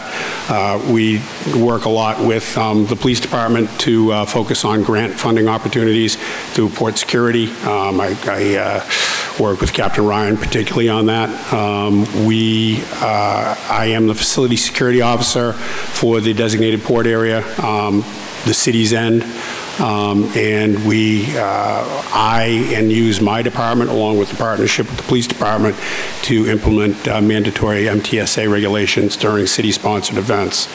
As far as some of the other hats, I coordinate the maintenance, and I'm the liaison for the ferry. Right now, and I thought I was a little bit premature. I thought the ferry would already be delivered with all its new machinery. We did have a little bit of a glitch with the supply chain on some of the additional components that we needed. I will say that I'd rather have a good job than a compromised job. So to get the warranty on the engine overhauls, the engines are headed down to the OEM factory for dyno. So they actually put them on and run them on stands and dyno test them throughout the stages of RPMs to make sure that we're going to get the warranty along with the rebuild. With that came brand new equipment and marine gears. The transmissions on the ferry were original with the vessel, and every year she more than circumnavigates the globe with passenger miles, so that we could not get, if we had a catastrophic failure of the marine gears on either engine, we can't even get those transmissions or parts. So we're renewing those components so that A, they'll be more reliable, and B, that if we do have a casualty, those can be replaced or repaired. So I also serve as port director and staff to the Port Authority. Again, the department does take up some roles along with me, but you can see that in the budget. So I operate as a 2 full-time position department for the Harbor Master mission. That's myself and the Deputy Harbor Master. We fill the rest of the roles and mission with part-time personnel, mostly on a seasonal basis. We do keep people on the payroll year-round because we are a 24/7, 365 response unit. We do have an additional full-time employee, and that is the Deputy Port Planner. We recently lost our Deputy Port Planner, Seth Luttrell, who is a huge asset to the private sector again. I'm happy to say that between myself, the Human Resources Director, and the Planning Director, Tom Daniel, we were able to interview and settle on what we think is a great candidate who will start the end of June and has an extensive background moving up from Florida, extensive port operations, port planning, waterway planning background that I think is going to dovetail well into Salem's current and future needs. Having said that, we do have a few projects in the wings. They're relative to both the DPA. Everybody's been following the wind marshaling port initiative through the Port Authority. The Willows Pier, we had a meeting today on that. That will be moving forward. We're just waiting for final permits from the Army Corps, and we're hoping to be out to bid. I'd like to say we're going to be out to bid by late summer, but it could be in the fall for that project to take off. And then I have some patrol craft overhauls that I'm doing right now. And you can see a picture of one of the budgets of one of them that's ongoing. We did see some increases in what I requested. Fuel line items, I did move over what was a capital improvement line item in the last 2 years, and that was the web-based harbor management system. We're going to keep that, thanks to Anna and her crew, it's been a success. it was a little bit of an uphill battle to make sure we were going to keep that, because we got to ensure that we're giving finance everything they need in a format that they can, it's useful to them. And it's been a little bit of a struggle in that regard, but it has given us 100% compliance with fees, and it's helped immensely with the assessor and the excise tax and the collector and things like that, for them to be able to realize capturing everything we should. So we did move that over into the regular operational budget from the capital improvement. And obviously fuel is one of those items. And we did see an increase in request for part-time personnel, which is actually, we were close to that amount pre-pandemic, and then we did reduce that part-time at the request of the administration during the pandemic. So that's where I can stop here for any questions.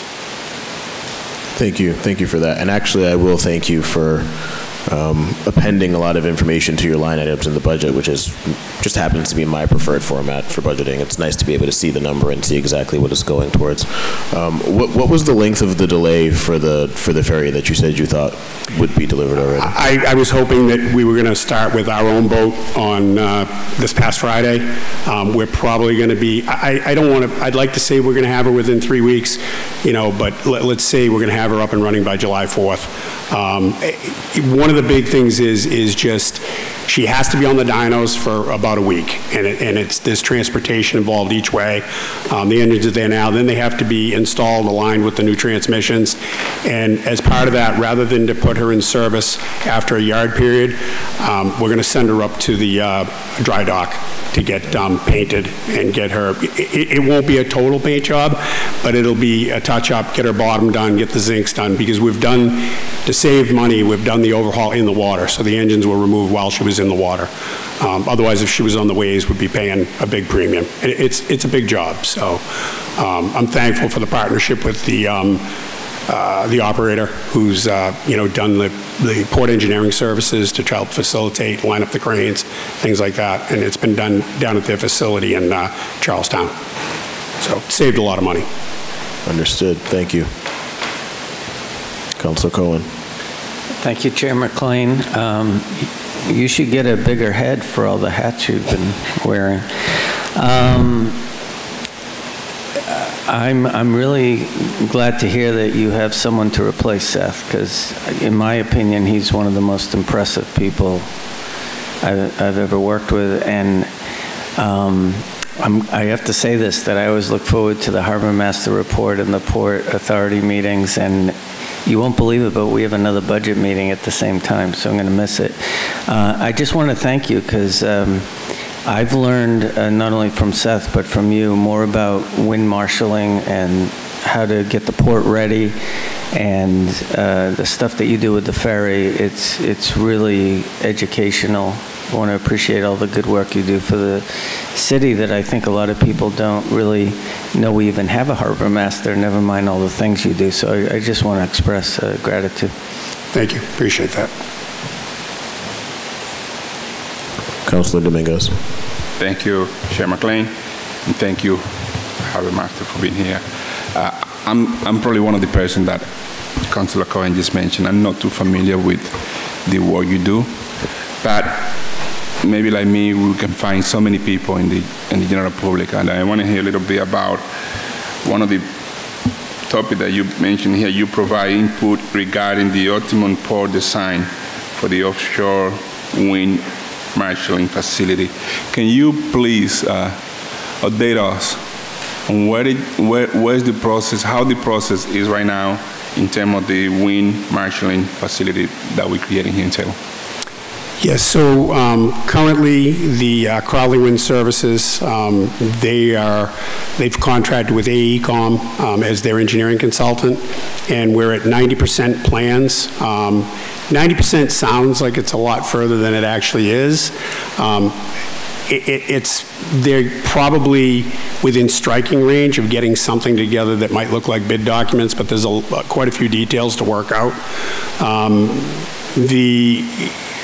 basically where we're at with those 90% plans is a concept which would have a receiving berth along the jetty, what is now the jetty, and a outgoing berth or an onloading berth to go out back out to the leased areas where the traditional quay wall is now.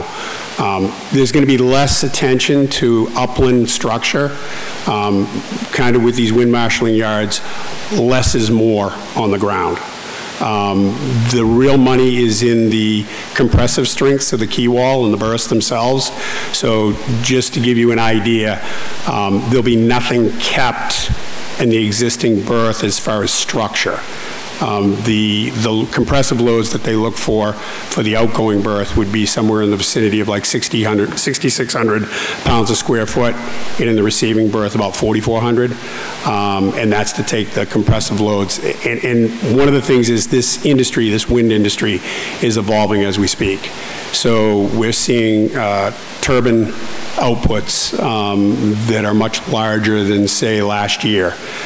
So it's yet to be seen the size and magnitude of all the equipment, but they plan the construction for however you want to look at it, the best case scenario or the I don't want to use worst case scenario, but load bearing scenario that they think they're going to need going forward. So that's about where we're at. We'd be hopeful, again, to see bid documents out like by the end of the summer. That would be great, so that we, you know, that the team knows what the numbers are going to come back looking like. But I'm, without being in that type of control of anything, I don't want to speak to that with any confidence. Does that answer your question, sir? Yep. Councilor Prosnewski. Thank you, Chair. Bill, you certainly do wear a lot of hats. There's no doubt about that. I'm just looking at some of the items over here that you've been putting over here. I see one that says moorings cataloged. Is it capped at 1,035 moorings? Is that all the space that Salem has available to have mooring space in Salem? So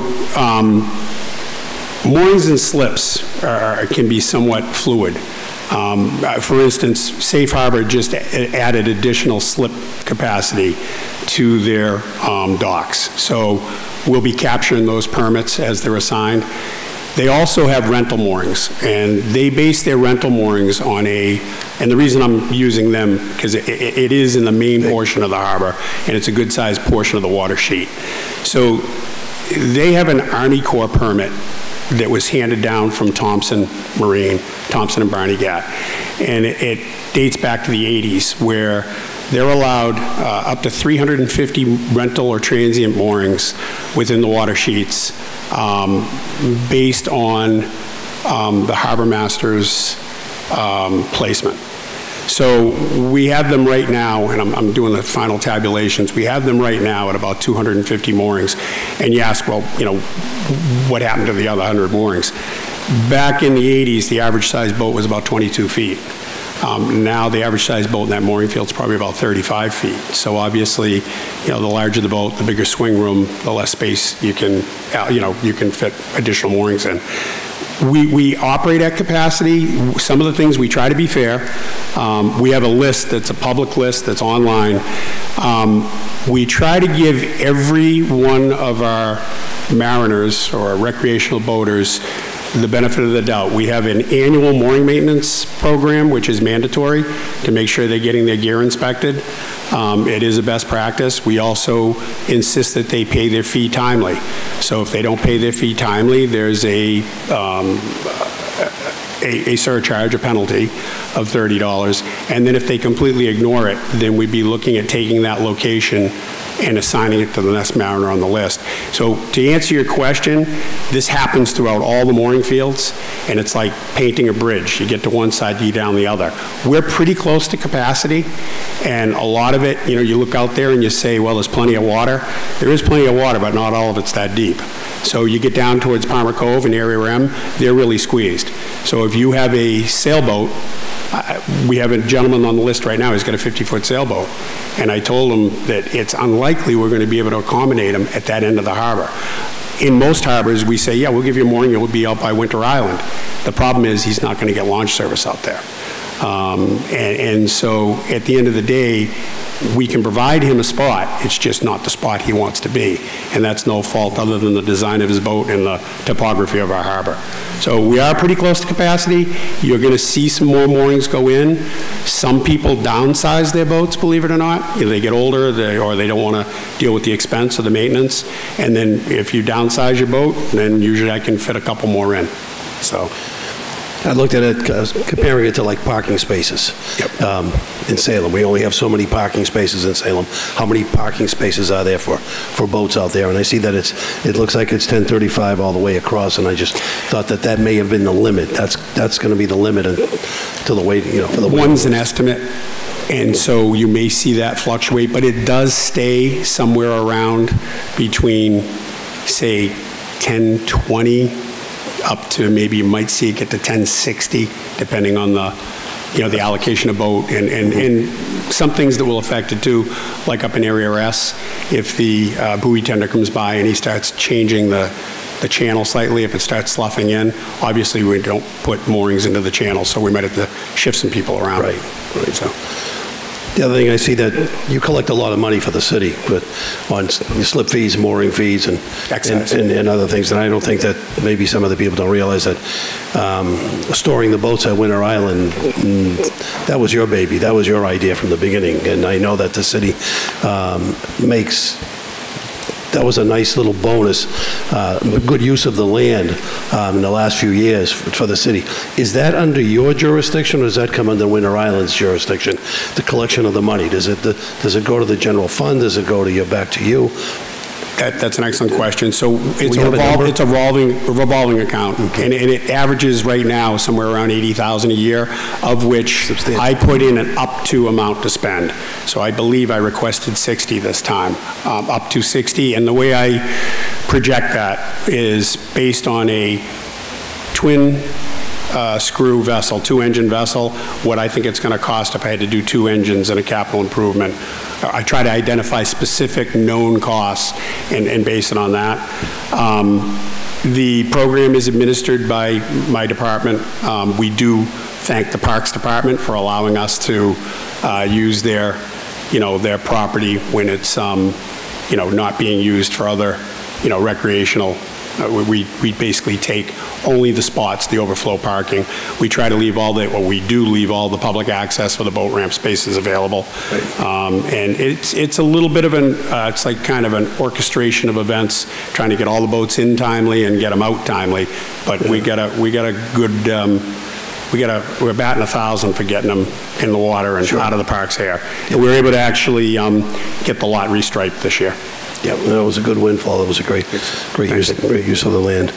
And I'm not sure whether the council knows this, but every island that is out in our harbor is Salem's jurisdiction. They all belong to Salem. They all pay taxes to Salem, anybody, and that's Bill's, even around the corner all the way to Tinker's Island, which is far away from Salem, but it still belongs to Salem. But he's got quite an area to cover, so thank you, Bill. Thank you for all you do. Thank you, sir. Councilor Marcello. Thank you, Chair. I had a question about passenger vessels. The line item for vessel escort and assist had a footnote that talked about Footprint has provided $180,000 mitigation funding to be used to establish a Salem Port Authority.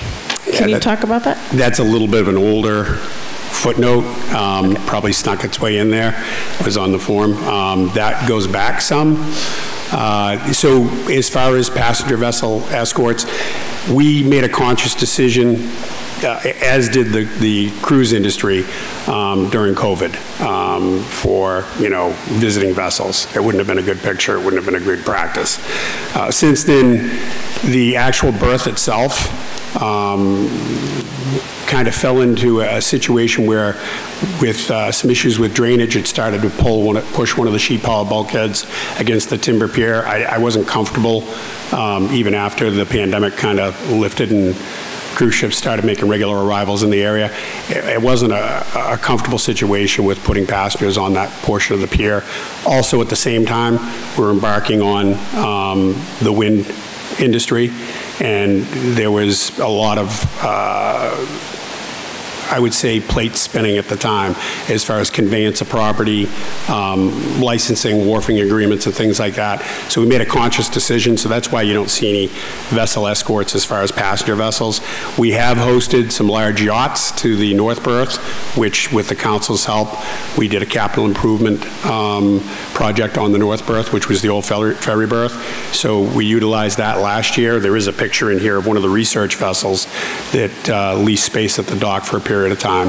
And I even see that as the wind marshalling project moves forward, that North Berth will be pivotal in getting some maybe smaller coastal cruise ships in on a smaller size. But it's not that we haven't escorted any vessels, it's just kind of we haven't taken large passenger vessels since pre-COVID.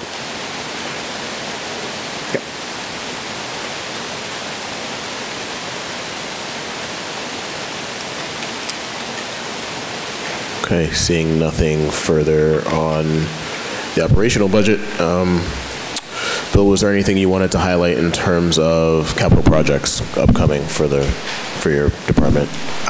You know, I try to fund all the capital projects, with the exception of a few, through the revolving account, which is derived from the winter boat storage. I did order a department truck, which was under last year's CIP. I did use CIP money for that. We haven't seen that yet, so that's caught in the supply chain. As far as projects, like I said, I try to keep up with the propulsion units. We base our replacements or capital projects based on the individual equipment itself. Sometimes you get a good engine, sometimes you get an engine that you're not too happy with. We always go with a manufacturer, and we've been lucky, fortunate to be able to do so, that gives us a 3-year warranty in commercial law enforcement service, which is huge. So it was BRP. BRP ended their relationship with the GSA and that type of manufacturing, so now it's Suzuki. And kind of the silver lining with that is we have a local Suzuki dealer right up the street, and they're good about coming down. So we've done 3 power changes with Suzuki. One is the new boat that we took delivery of. It was a PSG grant, Port Security Grant funded vessel. And then we redid the CBA vessel with the Suzuki, and so far, so good. As far as the other ones that I coordinate, I think everybody's near and dear to the Willows Pier. That is moving forward, because I know that's a hot button topic. And it helps with the other facilities too. So a lot happens at Blaney Street. You get the ferry, you get the commercial excursions, you have, people don't realize it, but we also commission and decommission the sanitary sewer service for the ferry there, and there's constant people going in and out, and to have fishing take place there is not, one, safe. A, it's not safe with people handling hooks along the harbor walk, and B, it's just, there's too many other uses, and it's detrimental to even the running gear, fishing line, this new fishing line, when it gets into running gear of boats, it's not good for it. So we're hopeful that the Willows Pier will be completed, you know, hopefully, I'd love to say by this time next year, but certainly by you know, the following fall, and that we can direct all our recreational fishermen that fish from land up there. And that project, you know, is my understanding that we will have, between the Department of Marine Fisheries, their grant, and what the city's put aside, we should be in good shape, but we're hoping that we get decent numbers when they come back for bids. Councilor Cohen. Thank you, Chair McLean. I meant to ask you this before. How is the anticipated dredging around the terminal, the wind terminal, going to affect things for you? So there's 2 different types of dredging, and there's maintenance dredging, which I think everybody remembers we got a grant with the Army Corps. Well, basically that was a grant from the federal government to the Army Corps for maintenance dredging within the channel. The channel basically stops, it runs from the end of the jetty between the number 25 and 24 buoy out between the islands. So that would be that portion, and that's going to not be disruptive whatsoever to the harbor, other than, there will be dredge vessels in the channel from time to time. There is potential for improvement dredging or dredging within the turning basin. Part of that would be to go along with the project. Part of that would be improvement dredging. And I can tell you that there will not be any loss of private recreational moorings due to that. There may be a consolidation of some of the marina moorings, the ones that get, transient moorings. But that's yet to be seen because there's permitting that has to be involved with that. Right now there's testing of sediments to see if they're going to be suitable for offshore disposal or not. So that's yet to be seen. But with the construction period itself of the offshore wind terminal, and notwithstanding any improvement dredging, I think it'll be minimal impact. And certainly, whatever impact there is, if you are a private mooring permit holder, you will have a mooring. So.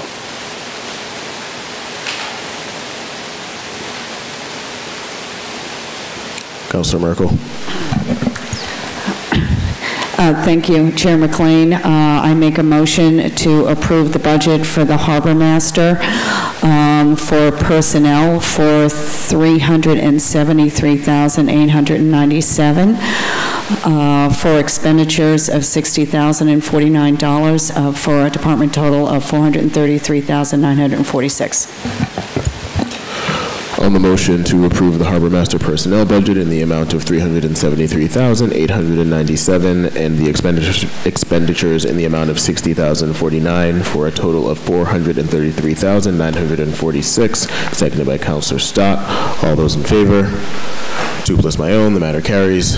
Thank you, Harbor Master McHugh, for joining us and going through that with us. Thank you, everybody, for all of your time tonight. And I will take a moment to also thank our budget clerk for the evening, Eileen Sacco, who is not here in the room with us, but is participating over Zoom. This is a huge help and a huge lift for this nearly 4-hour meeting. Thank you all. I will take one more motion. Motion to adjourn from everybody at the table. All those in favor? Everybody says yes. Motion, meeting adjourned.